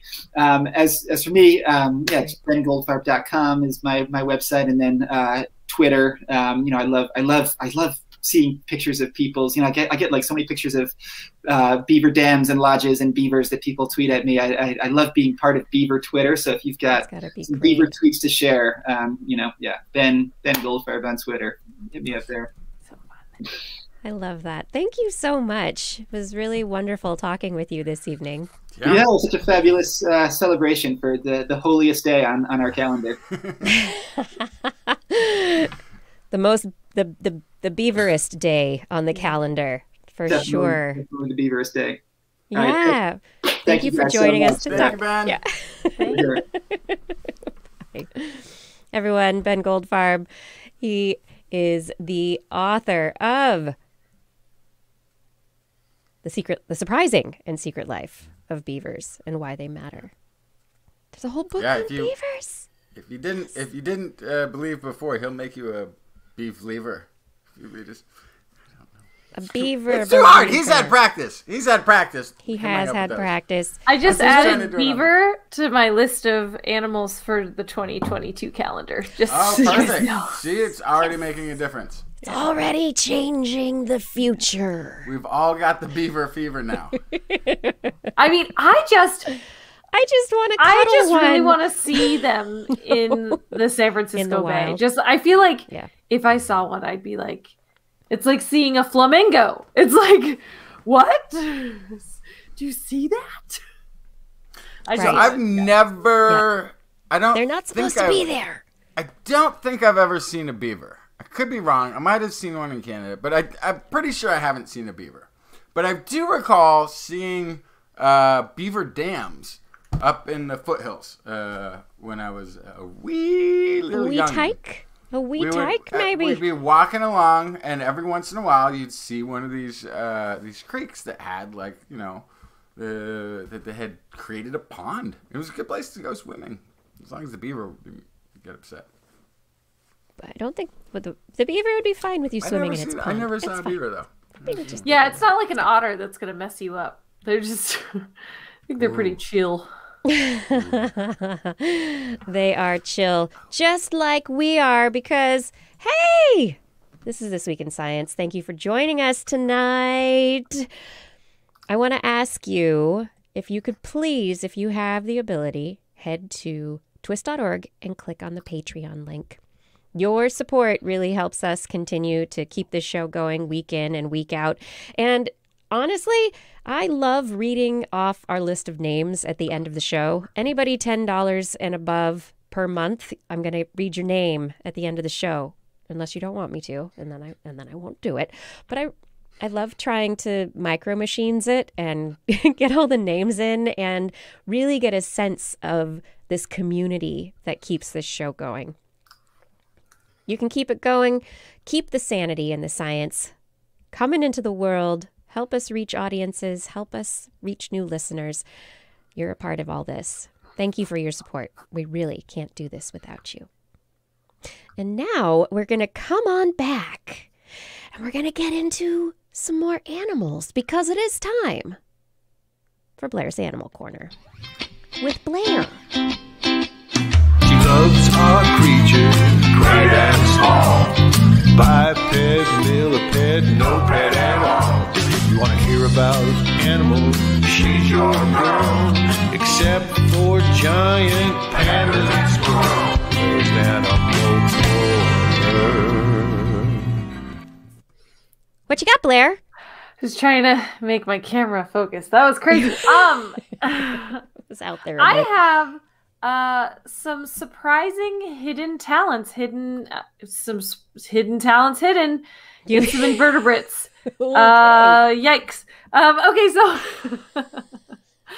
my first story is about cone snails. Cone snails are famous for being one of the most painful animals in the world. They have a harpoon-like tooth at the end of a proboscis that injects venom into their prey. And for prey, it will paralyze them. For humans, it'll put you in excruciating pain and maybe kill you. But... Yikes. Yes, but cone snails are also responsible for a huge suite of medicines because that venom is the key to a lot of pain relievers. And so most scientists have focused their research on cone snails that hunt fish. And the venoms from these gastropods are called peptides, the protein segments inside the venoms. And these peptides are used to develop drugs. But because of their structural composition, they can only be injected. They can't be taken orally. So it's kind of an intense use for pain relief. It has to be injected, right? So you can either be stabbed by the cone snail or with the needle. with the needle. Yeah. But yeah, so it's something that you would do like if you went to see a doctor or you were in the hospital. It's not something that you would be injecting yourself with at home. So it's not an over-the-counter pain relief, right? So that's kind of the pro-con of this, is that cone snails have given us a lot of insight into pain relief, but the nature of the venom brings us to this kind of intense version of drug. Enter worm-hunting cone snails and their nature as a femme fatale. So this is from the University of Utah health scientists. Yes. What they do is they seduce the worms and then eat them. So they... Yeah, you heard that right. Okay. They use a previously undetected small set of molecules that mimic worm pheromones to encourage worms out and into a sexual frenzy, what makes it easier for them to gobble them up. So yes, they're femme fatale. They turn the natural sex drive of their prey into a lethal weapon. And they do hope that because these molecules are completely different, that they could bring in new avenues of medicine. So let's look at this a little bit. So this cone snail that hunts worms known as fireworms, they produce small chemicals that mimic the pheromones of the fireworms. The small molecules in this snail has a chemical called conazolium A, which sparks the mating behavior in female worms. So they swim in tight tail-chasing circles, and then they release their eggs. At the same time, they have another chemical, genuanine, which is kind of like uric acid, and has the effect on males, prompting them to move around a bunch and then eject their sperm. So they have two different chemicals that they are releasing that's causing both male and females to go kind of crazy and expose themselves so that they can be eaten. It's the exposing themselves. That's these worms are hiding and they need them to come out of hiding. So the imperial cone snail exposes the fireworm to fake sex pheromones, coax them out of their hiding spot, which is usually in a coral reef, and then they're able to harpoon them and eat them. So this is what's weird, though, is they only saw this in a lab, and mature worms are only sexually active with the full moon. What? So if you expose worms that are either immature or not sexually active, and it's not the full moon, there's no effect. So in laboratory experiments, they actually had to use artificial moonlight to elicit these responses from the worms related to the cone snail pheromones. So this is why the researchers say that there's this asterisk on the study, because the cone snails, they don't know exactly how they hunt in the wild. They haven't caught this in the wild yet, and how they can time it so well so that their compounds fit into this kind of temporal bucket of when it's actually useful to them. So the cone snail only hunts at night. Yes. And only at the full moon? They only eat once a month? I don't know. Yeah.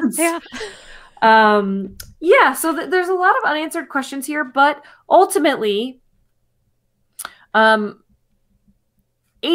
of drugs that we currently use today are derived from small molecules.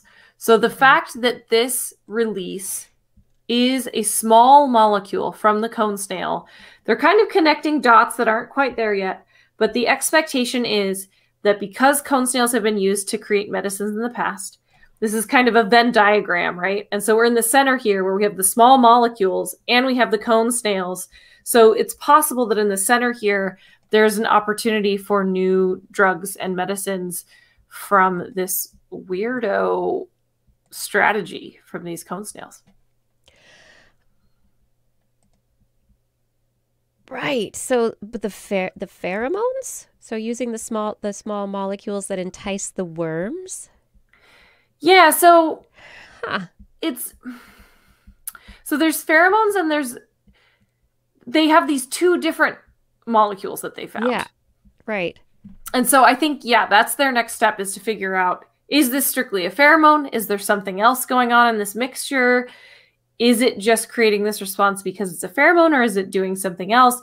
Is there something else linked to this small molecule that we could utilize in other things? So I think it's not a straight line where they're going with this, but yeah, okay. But it's a potential rich vein because it's coming from cone snails, which already are studied very well for their medicinal properties, but specifically the ones that eat fish. So this is the thing that's new about this, is these are some of the worm-eating cone snails. So basically, it's making them re-examine how cone snails hunt and what chemicals they use to do it.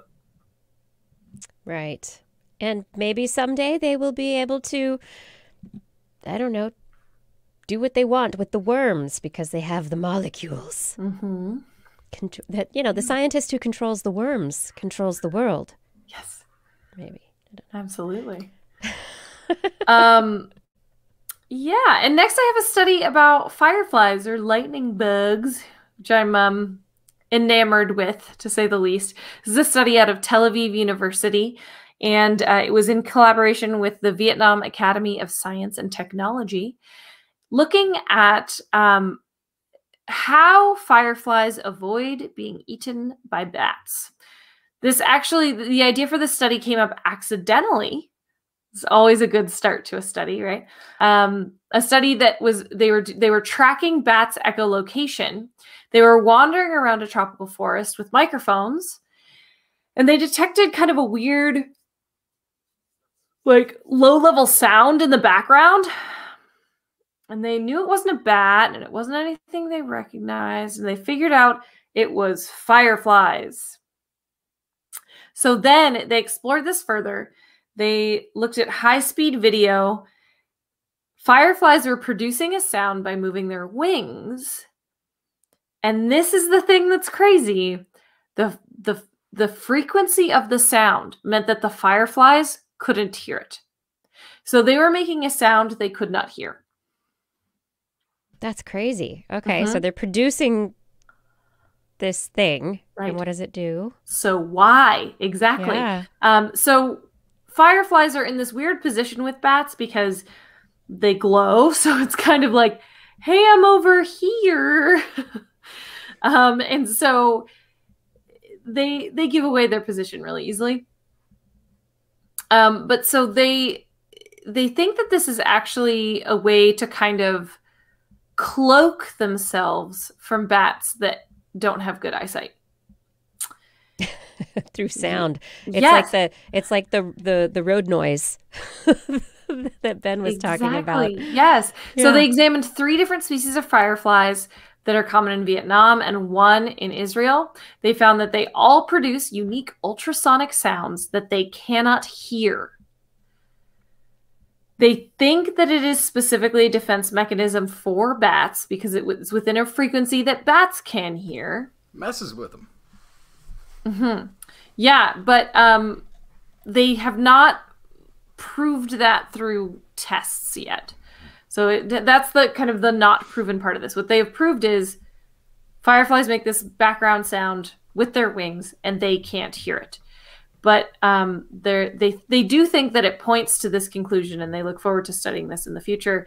The fact that they can't hear it themselves, but bats can, is kind of a dead ringer, right?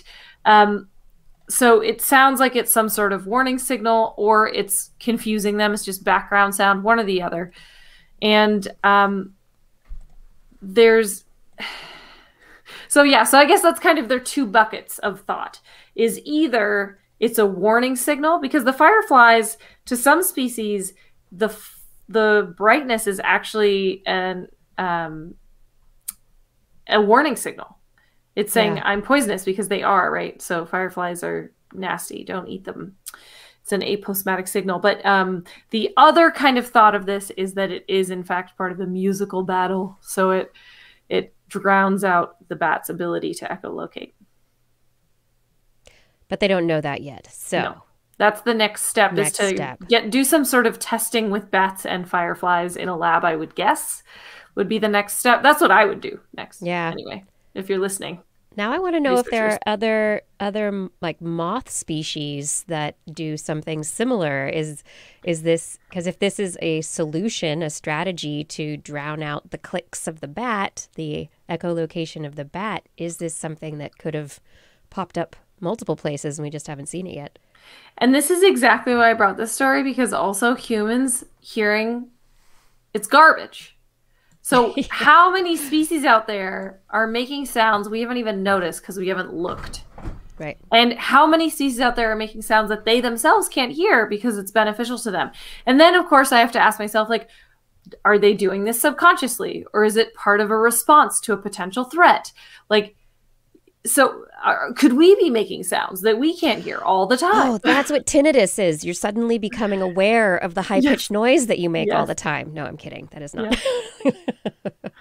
So anyway, I just thought it was a fun kind of rabbit hole to think about, is how many animals out there are making sounds that we can't hear, but also that they can't hear, and it's actually for the benefit of another species. Seems crazy, but it's there. I mean, we talk about ecological signals, behavioral signals. Usually they are things that the animals can perceive themselves. And so this is out there. It's like, what is that? How did that even evolve if they don't even... Great question. Right? Seems pretty complicated to evolve when you can't hear it. Yeah. But I mean, if it works, it works, right? That's just absolutely what it is. Yep. Oh my goodness. Oh my goodness. Is that it for the animal corner? Mm-hmm. Thank you, Blair. Got it. Yeah. Justin, do you want to tell a story? Sure. Yeah. So for decades now, there has been a mystery. Mystery. Something has been floating around the Norwegian Sea. Big blobs of biomorphic gelatinous spheres that just sort of hover in the waters, hundreds of feet below the surface. They were first spotted by divers back in the 1980s. Eyewitness accounts have persisted over the years with no explanation of what these things are. Until now. Any guesses? No. I mean, Good. dead jellyfish? Ooh, plastic, dead jellyfish. Those are good guesses. International team of researchers called upon citizen science to get the samples. Because these things they're spotted, but they're spotted rarely. So they put out the word, if you see mysterious blobs floating in the Norwegian Sea, get a sample and send it to us. So that's what people did. They collected samples of this gooey, gelatinous blobs when they would see them, put them in a jar, throw them in a refrigerator, and then wait for them to get picked up by the scientists. And it turns out that the mysterious blobs are, in fact, giant squid egg sacs. Well, they might not be giant. They're not giant squids, but they're the sacs are big. They're egg sacs. Whoa. Egg sacs. Yeah. So the samples that they got contained squid embryos and also this gooey material that was sustaining them. It's a Ilex coindedi, which is a type of squid common in the area. Researchers found that the embryos were all at different stages of development. So this was sort of a giant squid egg filled with thousands of these things that were developing at different rates, and then they'd pop out, and then at some point the blob itself would just dissolve, and the rest would go free into the sea. But yeah, a 40-year-old mystery has been solved. It's squid egg sac. How did we not figure this out before? I mean, it seems like somebody could be like, let's scoop it up and look at what's inside the blob. Well, I think it was, if the water's off the coast of Hawaii or San Diego, maybe somewhere in the Mediterranean, we may have figured it out a long time ago. It takes a probably special breed to go diving in the Norwegian Sea. Fair enough. There's probably not as many as you might think. A bunch of polar more, bears. But still more than you might imagine are going under those waters. But those are like, look at this. Those photos you've got up are just crazy looking. Yeah. They do look very alien. They're I mean, I could imagine if you were to see something like this floating, you'd be hard pressed to figure out exactly what it is. They look like, yeah, it's some sort of bizarre jellyfish that's unlike any jellyfish you've ever seen, because it's got this that sphere of see-through gelatinous, whatever it is, like a bubble underwater, and then I don't know, sea cucumber inside or something. That's kind of what it looks like. Yeah. What is that? I know the first time I saw By the Wind Sailors, Valella. The first time I saw those, I thought it was an alien. I didn't know what to make of it. It's I can kind of picture seeing this and going, I just don't know. Just don't know. It doesn't seem to relate to any known life form that you'd be like, that's a blah-diddy-blah, or like something or another. But no, giant egg sac for baby squid.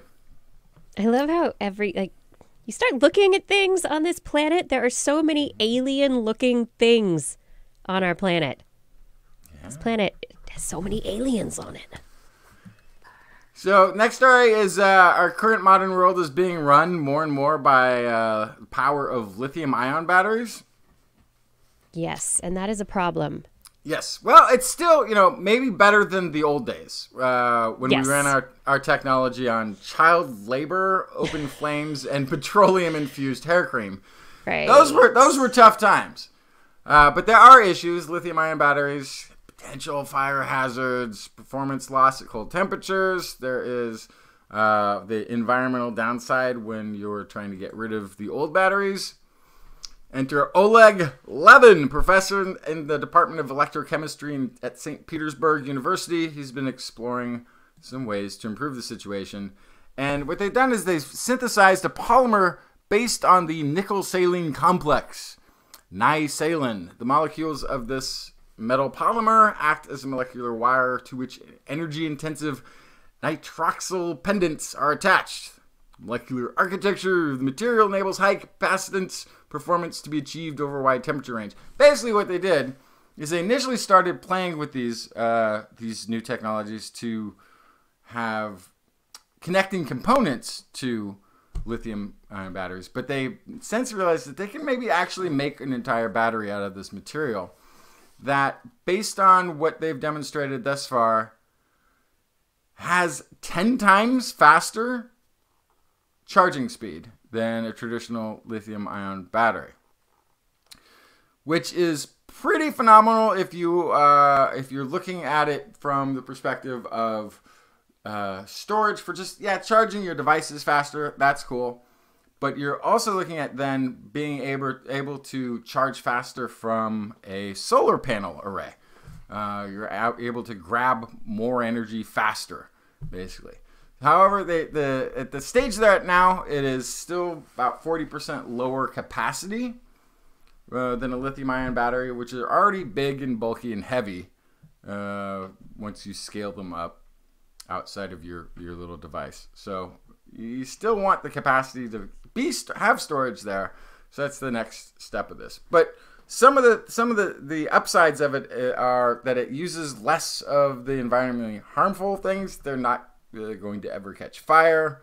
They can work at those lower temperatures where if you have a solar array somewhere and you're using lithium-ion batteries, once the temperature drops, I think just below 0, your system shuts down. It'll stop trying to charge the batteries. They can be damaged in some way, or they just won't function properly. So if they can work at those sub-zero temperatures, that also opens up a lot more areas where these batteries are going to be able to... Yeah. Sounds like a nightmare battery to make economically. Yes, actually they use a lot less of the hard-to-find metals. So economically they might be cheaper in that regard. But again, at the outset of any new technology, I'm responding to Gaurav Sharm in the chat room. At the outset of any new technology, of course, right? Everything is super expensive. The first dose of penicillin cost like $10 million. The first Prius that was on the road was like a $4 billion vehicle. But of course they made more. They didn't stop at the one that they spent all the R&D on. They kept going. So my last story tonight is kind of interesting. They found ancient DNA from a Neanderthal. It's about a 50,000-year-old Neanderthal in Czechia. I guess it's the Czech Republic somewhere. Sort of interesting thing about this is that it was a Neanderthal that had interbred with humans at some point. And it wasn't the humans that we think of being introduced to Europe about 40,000 years ago. Or the Near East even, 40,000 years ago. This is humans that we have since last year discovered were already in Europe before this human migration. So this is the oldest current modern human DNA that we have. This is the oldest representative that we have is in this Neanderthal. And it's not related to any of the Europeans of today. So this was a colonization of Europe by current modern humans that for some reason failed because they aren't represented anywhere in the genetic history now. Huh. But here it is, preserved in Neanderthal remains. And they think this Neanderthal was about 2,000 years removed. So while we all have people who are not of African direct descent usually have between 2 to 3% Neanderthal DNA somewhere in them from a 30, 40,000 year intermingling event that took place at some sort of bottlenecking point or multiple bottlenecking points when as current modern humans moved into Europe. But this group was already there and had already been intermingling, and it was only 2,000 this Neanderthal was only 2,000 years removed from a human intermingling event, and is showing us a great glimpse of current early modern human DNA of a branch that had colonized Europe and failed to remain there. We already know this is like, surprise, humans and Neanderthals intermingled. But this is like extra surprise. It happened longer ago than we expected, and probably more times. With a completely different group. With a different group, yeah. Of current modern humans than the ones that are persisting now in Europe, which is also fascinating. Yeah, group of old modern humans that died out. Yeah, so when that didn't make it. When the current modern humans of Europe arrived in Europe and were making their way to Europe and intermingling with Neanderthals, it might have been their first time seeing a Neanderthal. But the Neanderthals were like, oh, yeah. We've seen you 2,000 years ago. Yeah, we're used I know what these guys like. Yeah. I think, it's not the question. Yeah, it's not the question of whether Neanderthals and humans intermingled. Now it's how often, where, when, how far back did it go? Yeah. Ben, I'm also fascinated that this is our earliest DNA sample of a current modern human. I thought we might have had older than that, but apparently this is it. In the housed within the Neanderthal is our best glimpse into 45,000 years ago in the caves of the Czech Republic. The early human, the early European, not European now, peoples. I don't even know what to call them. Proto-Europeans, other juxta-Europeans, proto-juxtas. I don't know. Two-legged buddies. Europe's first humans, early humans. Yeah. We can call them all sorts of names, but you know what? They were all just human people. They were all family. They were all they're all family. That's right. Invite them to Thanksgiving. It's good. Everyone, thank you so much for watching This Week in Science. I have a couple of stories, so I'd love to dive into those before we go. First, raindrops. The rain in Spain falls mainly the same on other Earth-like planets regardless of air density, according to a new study looking at the physics of raindrops. Good. Yeah, now say that again. Exactly. It just rolls off the tongue. Oh, and by the way, apparently raindrops don't look like raindrops. Wait, what? Yes! These researchers in the paper, they specify that raindrops do not look like the raindrops that we characterize as raindrops. They are oblate spheroids, and that shape, as the air density changes or the speed of the drops plummeting toward the ground from the clouds, it may squash them until they look kind of like the top of a hamburger bun. Oh. But they don't look like raindrops. You know, I mean, nice honestly, roundy, why would they? Twisty, if you think about that, they, like a teardrop shape, right? Why would they? They don't look like that.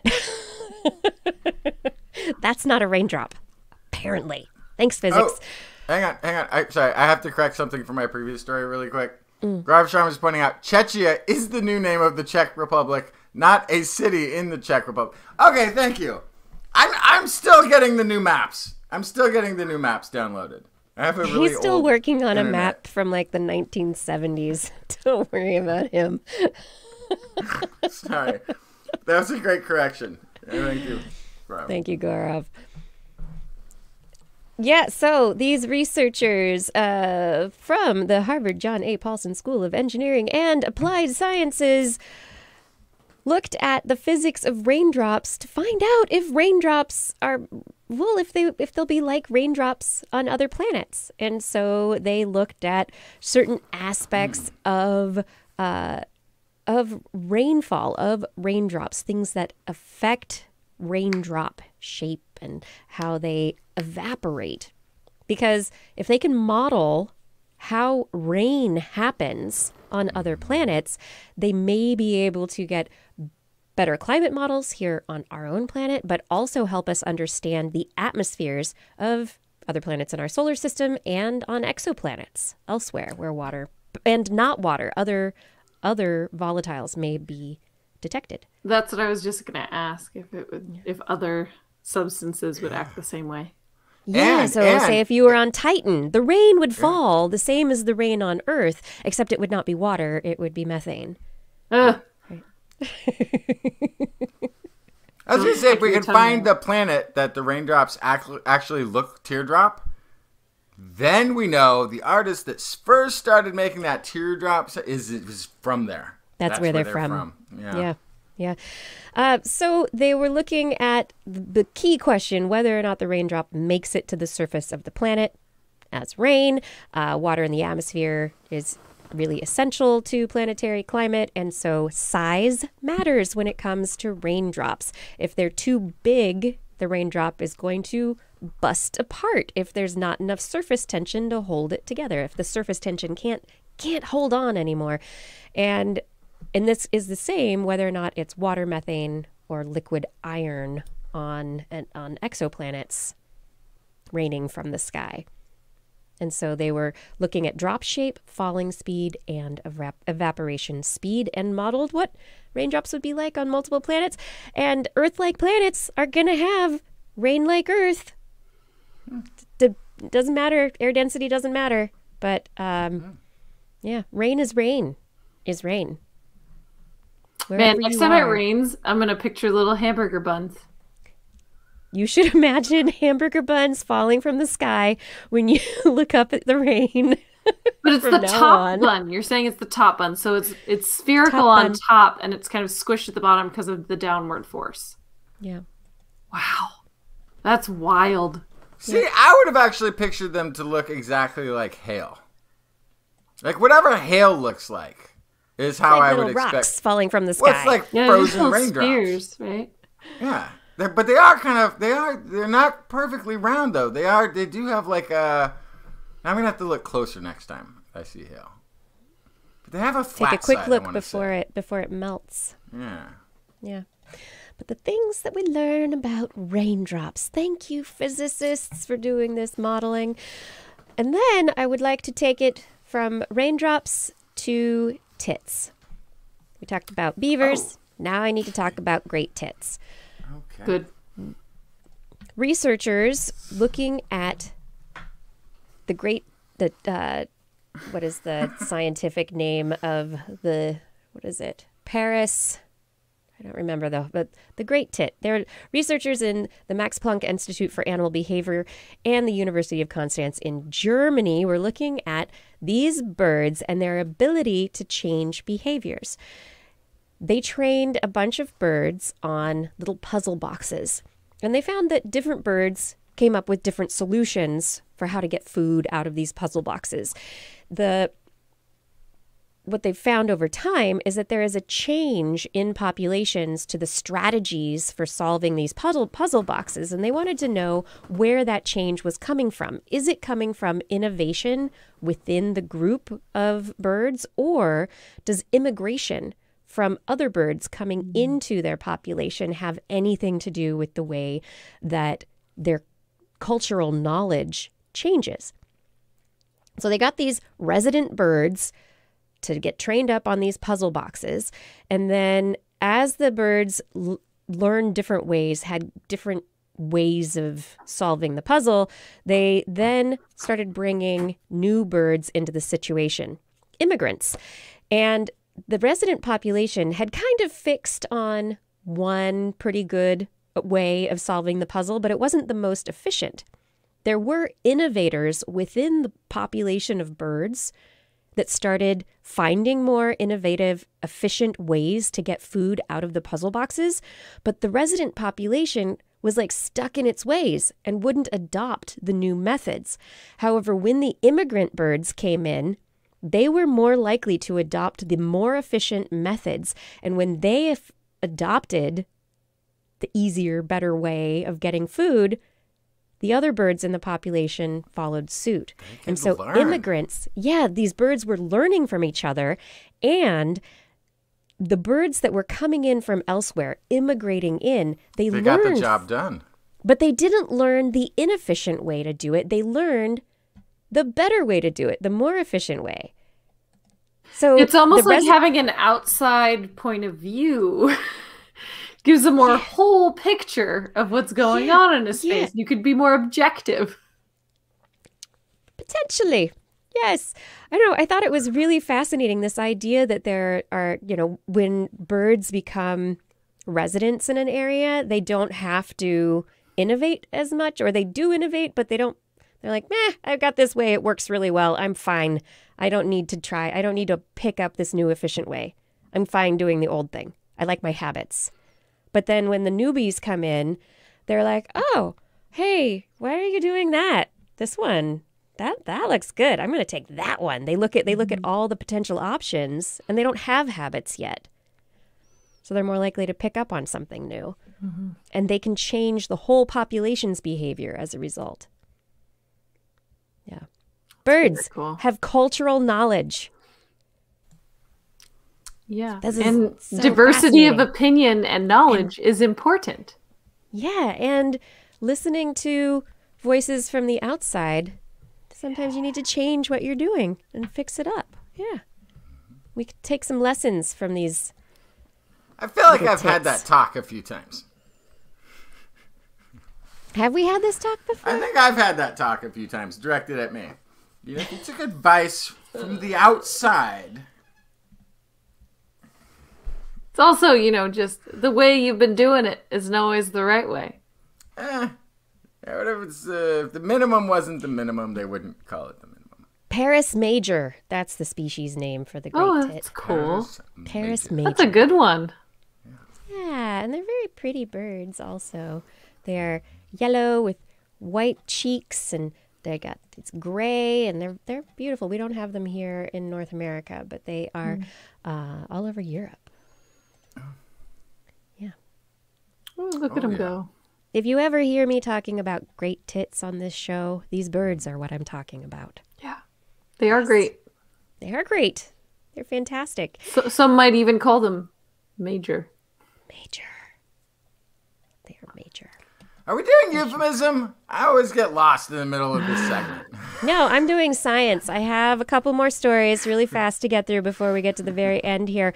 One, I just wanted to bring up because I thought it was it's so thought-provoking, and it's just an interesting, after thinking about this cultural adaptation and learning within this bird species, thinking about how culture changes and how we can do things better. I found another story where a researcher at Boston University uses Mario Kart to teach about economics and capitalism to his classes. And he's written a paper about how this Nintendo racing game can teach us all important lessons for social and economic benefits for the entire world, specifically for the world's developing regions. And his thesis is that Mario Kart is a game which gives boosts to those in the back of the pack. It increases opportunity for those in the back of the pack to be able to make it closer to the front. Even though those in the front might have banana peels that they can throw out to trip people up behind them, those in the back are always kind of kept in the game. So the race never feels like it's totally lost, and everybody remains a player.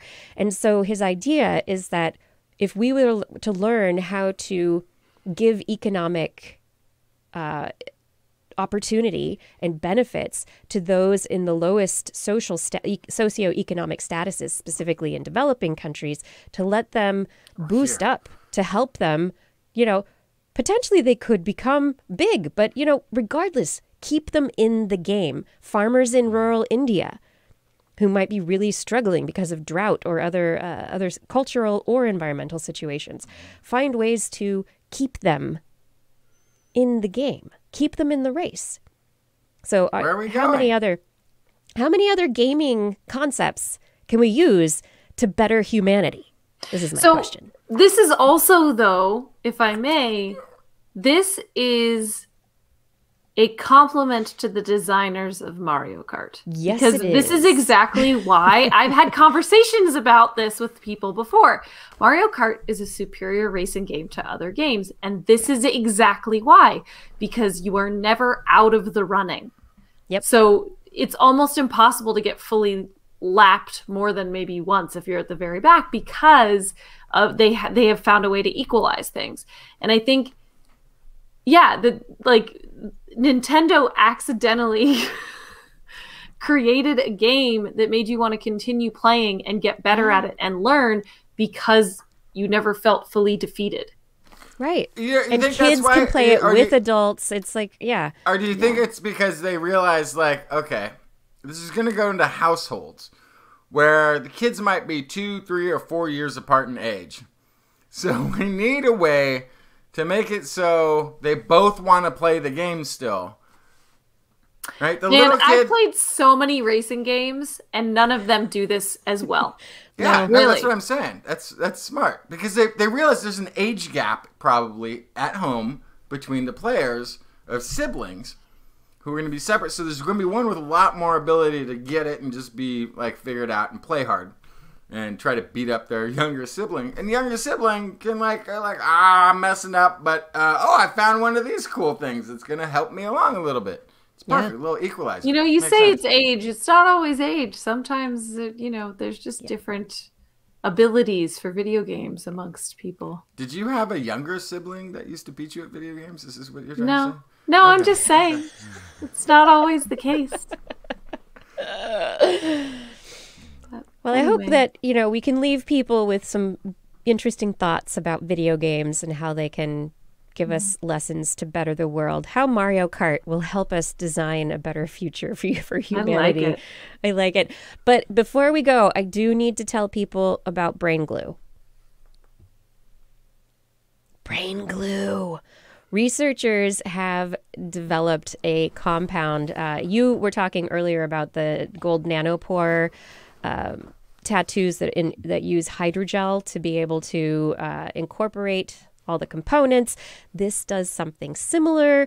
These researchers at UGA's Regenerative Biosciences Center, they have created a hydrogel which contains a lot of the proteins that should be released by the astrocytes and the support cells in the brain in the case of injury. But in the case of traumatic brain injury, there's such extensive damage and tissue loss, those cells that are the support cells aren't really there to do the fixing. And so these researchers have created, and they've published it in Science Advances, they have created this brain glue that can be implanted so far only into animals that have a model of traumatic brain injury.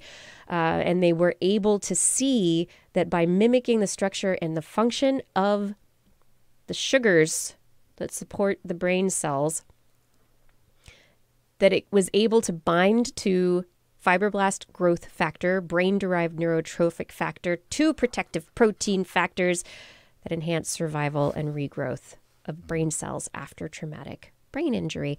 When they implanted this hydrogel into mouse brains, they discovered that the protective factors accelerated regeneration of brain tissue, accelerated recovery from injury in the animals. They had repair of damaged brain tissue, and so they recovered more quickly. So potentially, this is just in animals so far, but potentially they'll be able to translate this to people. So people who are injured in car accidents or during battle, this would be great for people in the military potentially, or anyone who suffers traumatic brain injury, that it could help the brain fix itself, which is what the brain needs. The brain makes you. You make your brain. So What if let's I've get some had brain glue? What if I've had slow, over a long period of time, brain damage? It's just been incremental. Not the same. Incremental. But if you add it up, the sum total is not unlike a traumatic brain injury, but it's been done very slowly over a long period of time. Does this kind of thing help? I don't know. I'm not sure, but maybe that we'll test it. I mean, Okay, yeah. I'd like to try. Yeah. Everybody needs some brain glue in their lives. I hope that this show has been brain glue for many of you, making new connections and sticking parts of your brain together, reconnecting, making sparks fly. Yeah. Electrochemical sparks, to be sure. Okay. I think we've done it finally. We've reached the end of the show, right? Oh, is it the end? We've done it. We have no announcements? Or did I miss it? We do have an announcement. Yes, everyone. Ooh, it's coming up very quickly now. Don't forget about the TWIS 2 weeks. DTNS crossover. April 17th at 4 p.m. Pacific time. It's going to be the science tech crossover show of the century. Well, maybe not this, maybe the month, the year. You don't miss it. Make sure it's on your calendar. We'll have a link for you soon. You better not miss it. Favorite science show, your favorite tech show, all smushed up into one. Got all mushy. Science and tech mushy mush. Crossover. It's going to be great. If you have topics you would like us to discuss with the DTNS crew, send us an email. Let us know. We'll put it on the list, see if we can get to it. I do want to say thank you to Ben Goldfarb for his interview on this International Beaver Day. Wonderful day of beavers and a great interview on the subject. Thank you, Fada, for help with social media and show notes. Thank you, Gord, for your work in the chat room. Thank you, Identity4, for recording the show. And Rachel, thank you for your assistance. Who? Justin! And I really, really do want to say thank you to our Patreon sponsors, without whom we really would not be able to keep this show going. Thank you, too. Oh, goodness. Where's my paper? Wait. Where'd it go? It's in the back somewhere. I lost it. Did I lose it? There it is. Thank you, TWIS patrons. Thank you to Carl Kornfeld, Carl Kornfeld, Jen Myronuk, Melanie Stegman, Dak Kramsta, Karen Tozzi, Woody MS, Andre Bassett, Chris Wozniak, Dave Bunn, Vegard Shefstad, Hal Snyder, Jonathan Stiles, a.k.a. Don Stylo, John Scioli, Guillaume, John Lee, Ali Coffin, Gaurav Sharma, Shubru, Darwin Hannon, Donald Mundus, Cyril, Stephen Alberon, Daryl Myshak, Stu Pollock, Andrew Swanson, Fred S104, Sky Luke, Paul Ronovich, Kevin Reardon, Noodles, Jack Bryan, Carrington, Matt Bass, Joshua Fury, Sean and Nina Lamb, John McKee, Greg Riley, Mark Hessenflow, Gene Tellier, Steve Leisman, a.k.a. Zima, Ken Hayes, Howard Tan, Christopher Rappin, Dana Pearson, Richard Brendan Minish, Johnny Gridley, Kevin Railsback, Flying Out, Christopher Dreyer, Mark Mazzaros, Artyom, Greg Briggs, John Atwood, Robert Coburn, Rudy Garcia, Dave Wilkinson, Rodney Lewis, Paul, Matt Sutter, Philip Shane, Kurt Larson, Craig Landon, Mountain Sloth, Jim Drapeau, Sarah Chavez, Sue Doster, Jason Olds, Dave Neighbor, Eric Knapp, E.O., Kevin Parachan, Aaron Luthen, Steve DeBell, Bob Calder, Marjorie, Paul Stanton, Paul Disney, Patrick Pecoraro, Tony Steele, Ulysses Adkins, Brian Condren, and Jason Roberts. Thank you for all of your support. And if any of you are interested in supporting us on Patreon, please click that Patreon link over at TWIS.org on next week's show. We will be back Wednesday, 8 p.m. Pacific Time, broadcasting live from our YouTube and Facebook headquarters. Also from twist.org/live. Of course. Hey, do you want to listen to us as a podcast? Just search for This Week in Science where podcasts are found. If you enjoyed the show, you can get your friends to subscribe as well. Yeah. Oh, or you can, for more information, you can go on anything you heard here today. Show notes and links to our stories will be available on the website, www.twist.org, where you can also sign up for our newsletter. And if you want to talk to us directly, you can email Kirsten at thisweekinscience.com, Justin at twistminion@gmail.com, or me, Blair, at blairbaz@twist.org. Just be sure to put TWIS, TWIS, at the subject line, or your email will be spam filtered into the inside of a beaver dam. Oh, we'll never that get would it be back. fun. No. Yeah. Little Kit's playing material. Yep. And you can also gnaw on our stumps at TWIS on Twitter at TWIS Science, at Dr. Kiki, at Jackson Fly, and at Blair's Menagerie.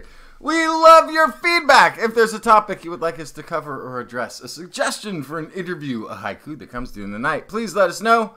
We'll be back here next week, and we hope you'll join us again for more great science news. And if you've learned anything from the show, remember, it's all in your head.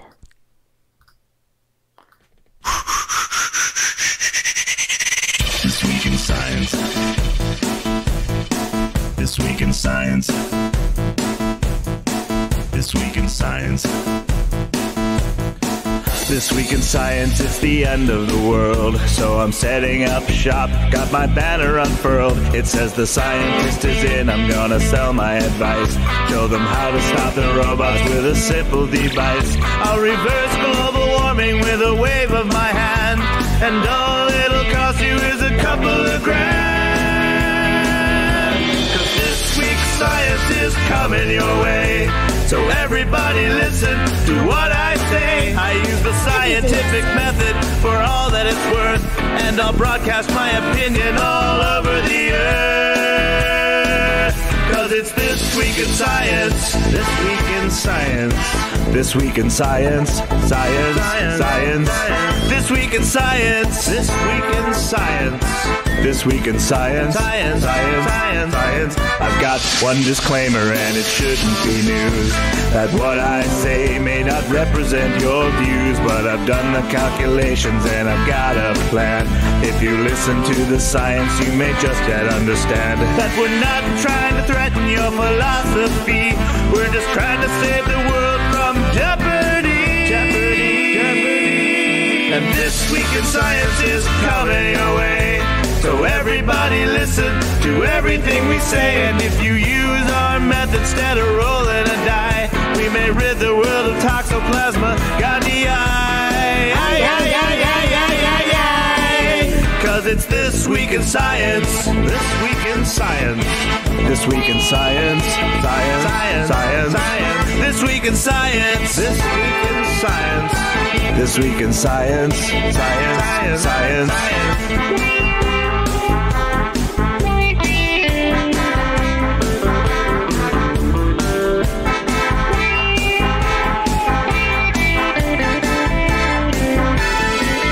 Got a laundry list of items I want to address. From stopping global hunger to dredging Loch Ness. I'm trying to promote more rational thought. And I'll try to answer any question you've got. But how can I ever see the changes I seek when I can only set up shop 1 hour a week? This Week in Science is coming your way. You better just listen to what we say. And if you've learned anything from the words that we said, then please just remember it's all in your head. 'Cause it's This Week in Science. This Week in Science. This Week in Science. Science. Science. Science. Science. Science. This Week in Science. This Week in Science. This Week in Science. Science. Science. Science. Science. Science. This Week in Science. This Week in Science. This Week in Science. This Week in Science. This Week in Science. This Week in Science. This Week in Science. This Week in Science.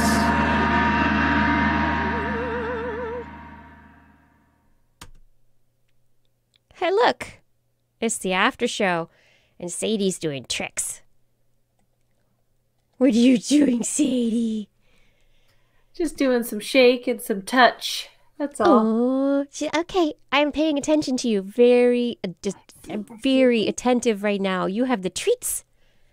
I will do this. I got the treats. You have the treats. I want the treats. Thank you all for watching. We are now joining Blair's animal training hour. Yeah, here you go, ready? Touch. Touch. Oh, yeah. Good girl. Look at her go. There you She's go. like, I love you. I want to touch you. I love. Yeah. Down. Oh, what a good girl. She's really coming along with that training. Yeah. Yeah, I want to take her back to classes again now that things are calming down. But we were supposed to do calming down.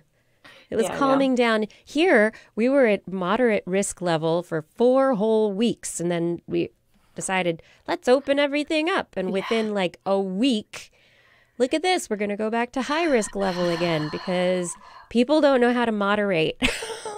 Well, California's opening the gates completely. June 15th. They're opening the whole state. What? Yep. Just opening. They're going full Texas with it. What? Yeah. Why?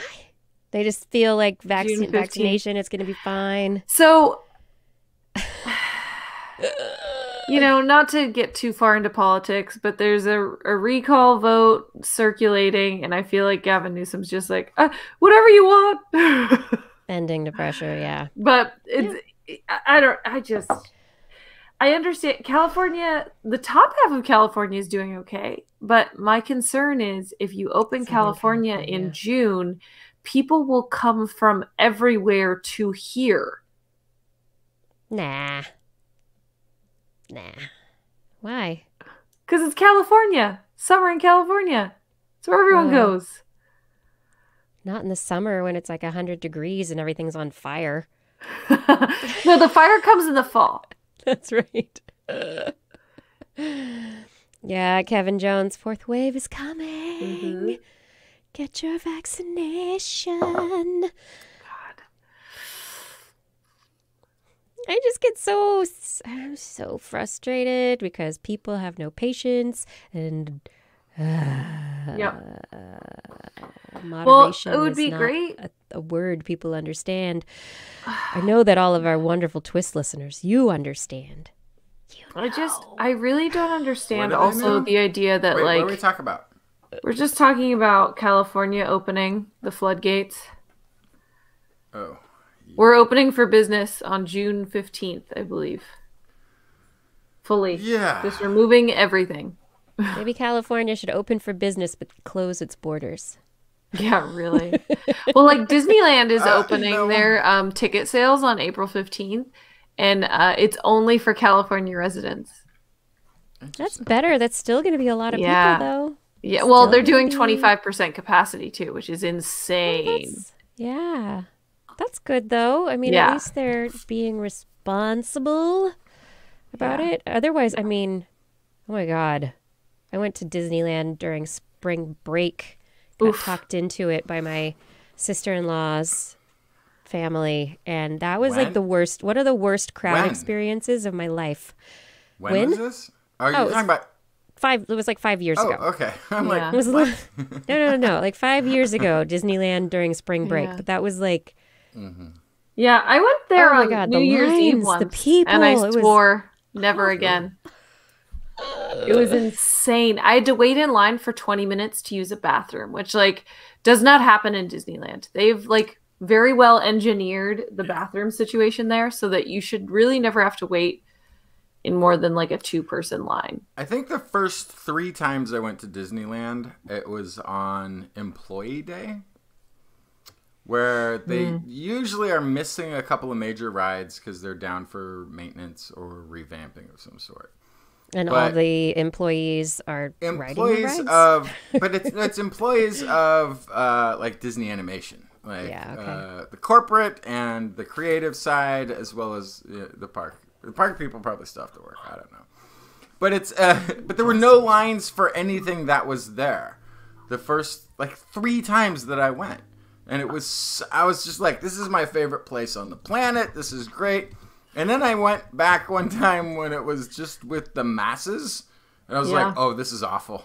Mm-hmm. I mean, it's still like the most amazing place on the planet, but I'm like, I could do with a lot less crowd. Yeah. Oh, You know my what? goodness. Any place with people is not the nicest place on the planet. Well, and the thing is, it's the first time I really felt lied to. Yeah. Like, we've all been lied to It's not or magical. misled on one time or another.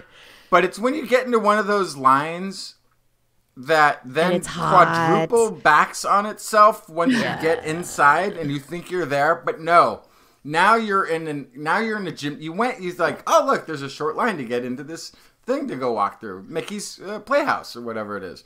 And then you go in, and then you're in a gymnasium. Then you're in a gymnasium of double backs, switchbacks, up a stair, down a stair, whatever it is. And you're there for like 2 hours of your day to walk through a Mickey's model home. Now, I will say, my son is not going to experience these joys. Getting to hang out next to Mickey for the 8 seconds to 15 seconds that you can stand next to Mickey, with the kid gets to go stand next to Mickey.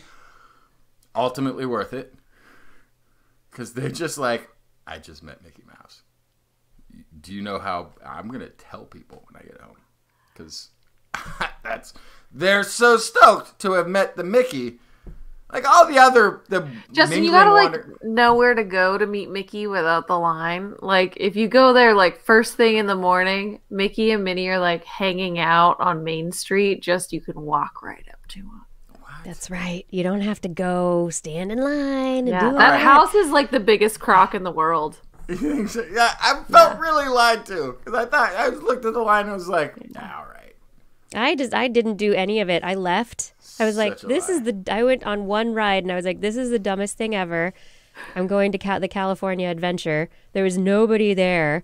It was awesome. We met all the people, not all the people, all the Cars from Cars. And Kai was super happy because he was 5 at the time. Oh, that's Cars. A great ride. Yeah, I like it. It was great. Yeah. I love that whole area. Yeah. That was great. California Adventure was perfect. I think they no longer have the Bugland. I think they correct. Buy wine there. They pulled it out. It's it's the Avengers complex or whatever now. Yeah. It was a fun little toddler wander around zone. Yes, I liked those a lot. Those it was the fun. Bugs Life one, right? Where everything was bigger than you. And the Choo Choo train, the CHEU train that was Heimlich. You went through the food and they'd spray food smells at you. It was very fun. I liked it a lot. Yeah. I don't know if I honestly don't.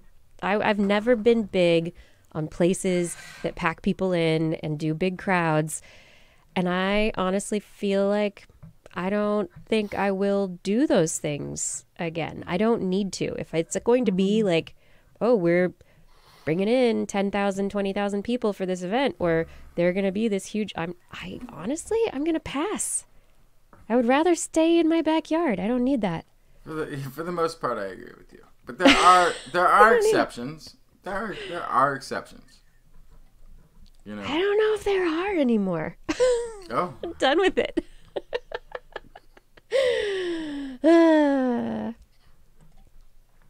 Yeah. Oh, Sweden, you're having fun. Sweden's having fun again, huh, Nadelva? And then we have... So we haven't talked about COVID stuff in a long time on a lot of it on the show. We're doing it less regularly now, which is kind of nice. Give us a little break on the TWIS weekly thing. But yeah, talking about these variants, the Brazil P1 variant that's up in British Columbia right now, it infected the British Columbia hockey team. They're having a serious issue because of an outbreak of the P1 Brazil variant. It's not their first outbreak, but of something, by the way. Yeah, but the problem with it is, and if the data holds from what they've seen in Brazil, it's like a 50% increase in infectivity, right? So it's more transmissible. Does not seem to be more people, more severe disease. So it's not the percentage of people who get severe disease overall is not changing, but the age groups are shifting lower. So more people in the 18 to 45 but we're experiencing that here now in Florida. Yeah. Florida's got the I think it's now the largest amount of people in ICU are in that like 25 to 40 range. Wasn't that bound to happen, vaccinating the oldest people first? I'm not saying that was the wrong thing to do, but doesn't that kind of push variants that way? A little bit. There's that. That's also because the people who are interacting with society more are the working class or the lower working class are going to be more in that age group also. So that's also another reason why they probably should have focused on not just age, but like how often do you have to interact with humans? Right. Well, this is why also my whole theory was, what if you vaccinated geographically instead of demographically, right? So if you like vaccinated an entire county and said like, don't leave the county, basically, right? And then you like moved through, because then the virus can't travel as easily, right? Yeah. So then that was my whole theory, was it's the whole habitats not species thing all over again, right? Oh my gosh. Nadelva, she's saying they found all 3 viruses, all 3 variants in one person in Trondheim. Jeez. Blah. Woohoo! That person's getting around. Gosh, well, triple antibodies. Yeah, that was my whole theory. Was like, oh, LA's having a hotspot, vaccinate everyone in Southern California. Yeah. Yeah. I mean, if people are going to be like, they're angry about social distancing and lockdowns and all that stuff, okay, you're having the biggest issues, you're having the biggest outbreaks because people are not sticking by the rules, the social rules to try and knock this thing out. And if people can't do that, well, then you need to get them vaccinated faster. So yeah, why not? So here's the thing that you have to picture, and I think it was the Prime Minister, Denmark, Mette Frederiksen, who illustrated this. But with the new variants, the fact that they're more transmissible, it was put in the context of a soccer stadium. I mean, you could put a football stadium, basketball stadium, concert hall, whatever you want. But the rate at which it is increasing in people who can get this, because it's more transmissible, it's like, it's the first row, way down in front. That's it. And then it's the second row. Then it's the 4th row. Then it's the 8th. But when you get to once it gets about halfway and you still feel safe because it seems like it's far away from you sitting way up at the top back of the stadium, as soon as you feel comfortable, it's gone over and has overflowed the stadium, because the next round is bigger than the round before. And by the time it looks dangerous, it's too late to get out of the way of. Which is, I kind of like the regional thing. I just feel like everybody who got vaccinated would have been like, we're good now. Yep. Because that's how people act. Yep. I got it. I'm good. It's time to go do whatever I want. Whatever. To a certain extent, though, if you did it regionally and you kept borders while you were doing this, that would kind of be okay. And I agree with you. I think it's a crime that we sent any vaccinations to the state of Florida. I think that we should not have vaccinated anyone from Texas. I think any state that was wantonly politically flaunting or going into the whole, we don't need these masks, we don't need to do this, didn't put in the basic stopgaps for preventing, shouldn't have gotten a single one. And I'm sorry if you live in that state. I'm sorry for, actually, I feel as bad for anybody who lives in a red state as I do for anybody who lives in North Korea. I don't think it's their fault. It's really not their fault. So how about this, though? But, how about politicians don't get vaccines until everyone in their jurisdiction is vaccinated? How about that? Yeah, because because it's not really. The people who are banning Coca-Cola still got a Coca-Cola on the desk. I'm just saying. They've never have cared for you. They never have. But that's kind of what I'm thinking is like, I don't really want to punish people who are stuck in states where governors are making stupid decisions, but I would like to punish that governor. And that is my problem is like those people making those weird decisions got their vaccine. You best believe they got their vaccine.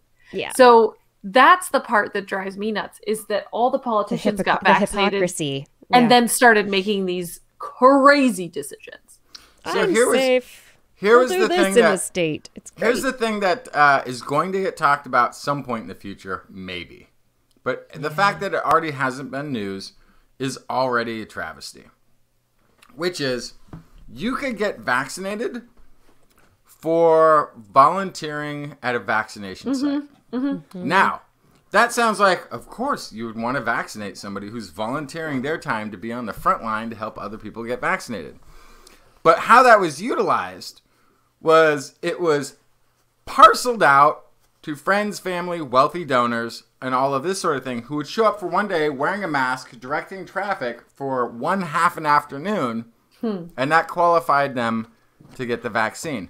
So in all of these pushes, there are well-connected people to whatever organization was doing that. And I think that is an investigation that needs to be done.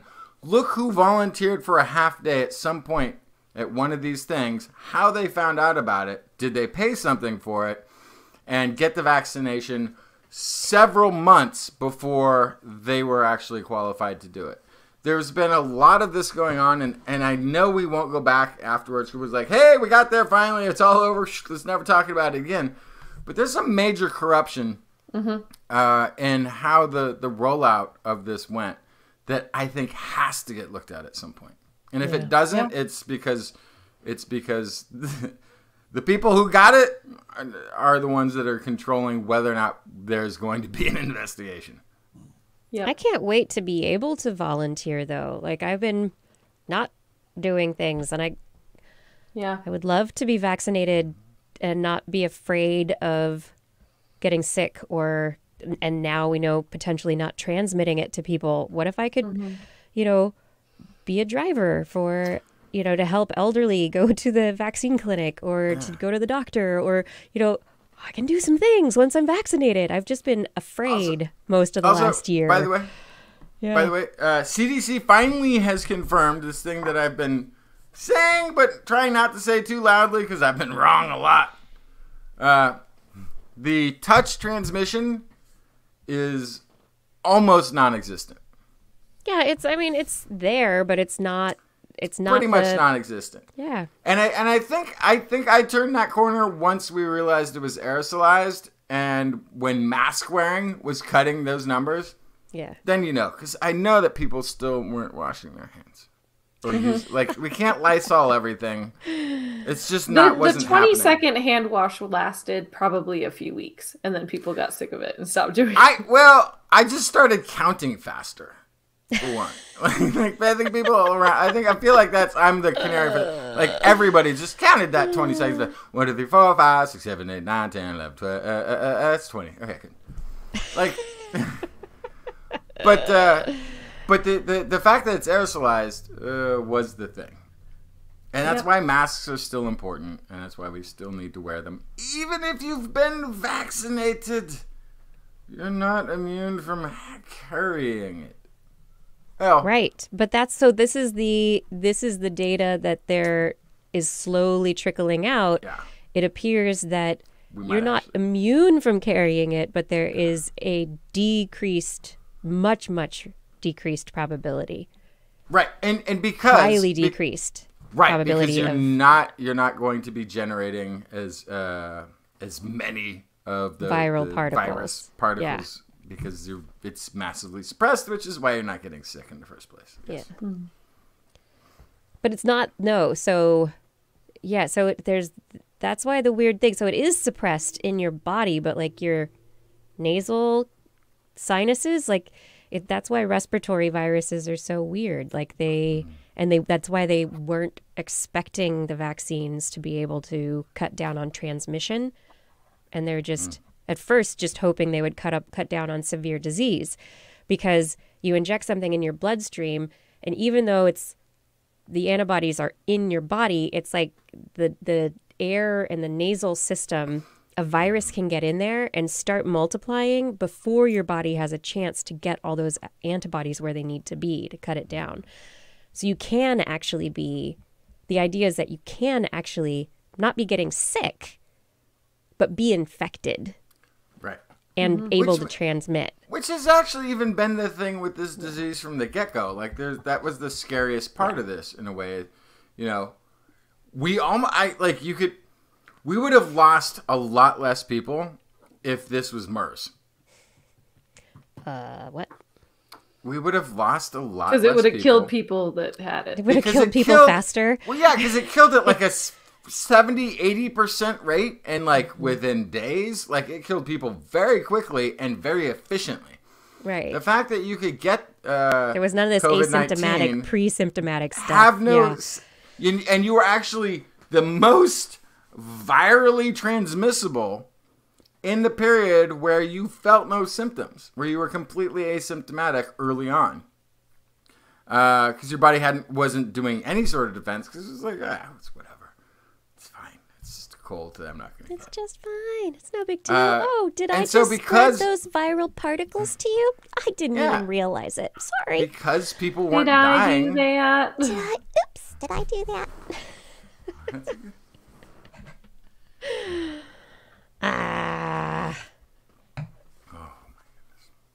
Oh,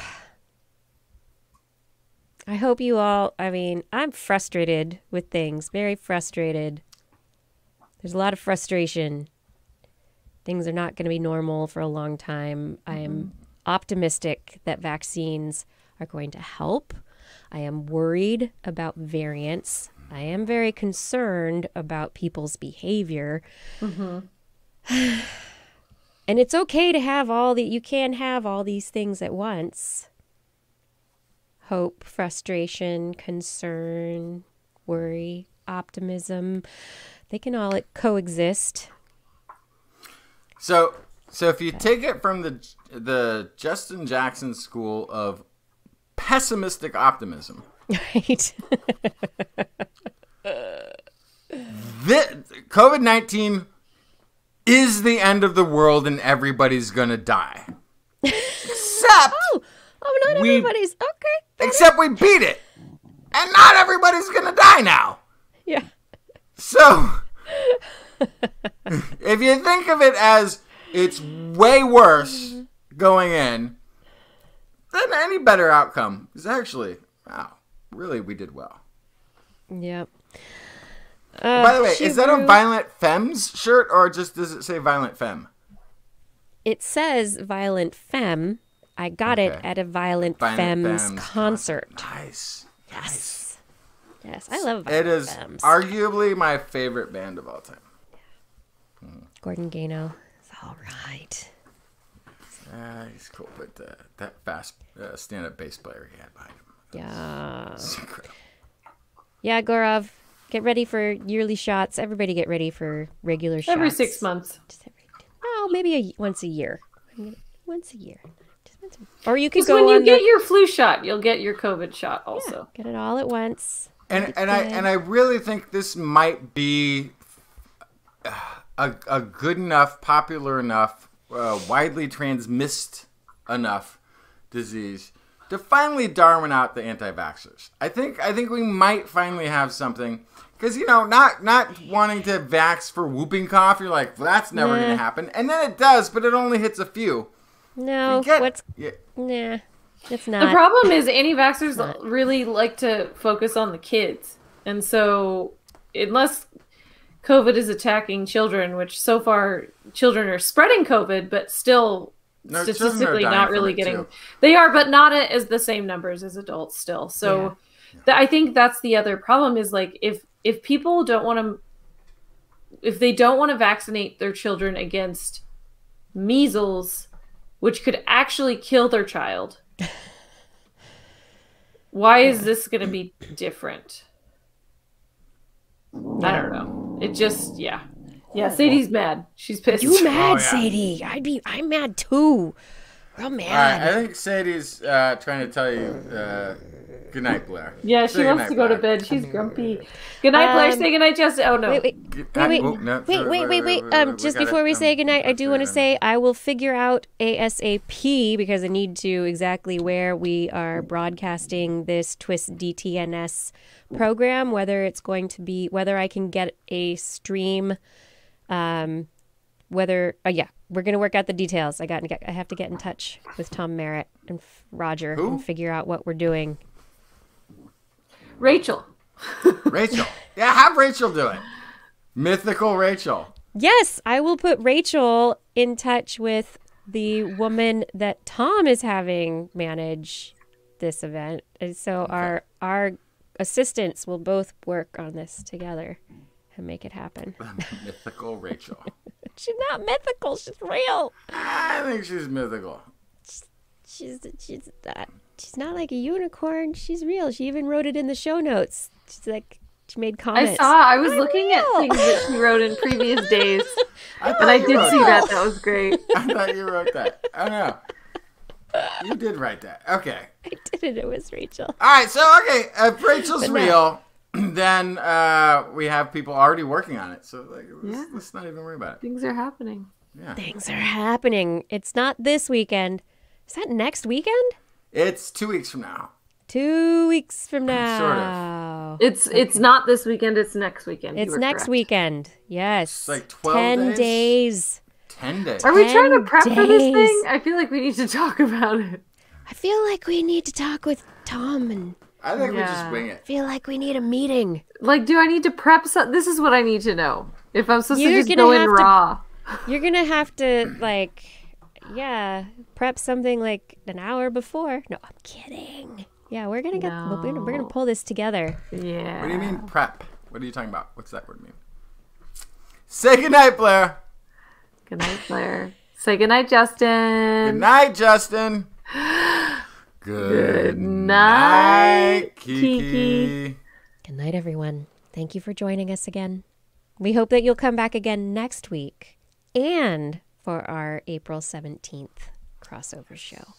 Thanks for joining us. Have a wonderful week. Have a wonderful day. Have a wonderful night. Have a wonderful everything. Have a wonderful life.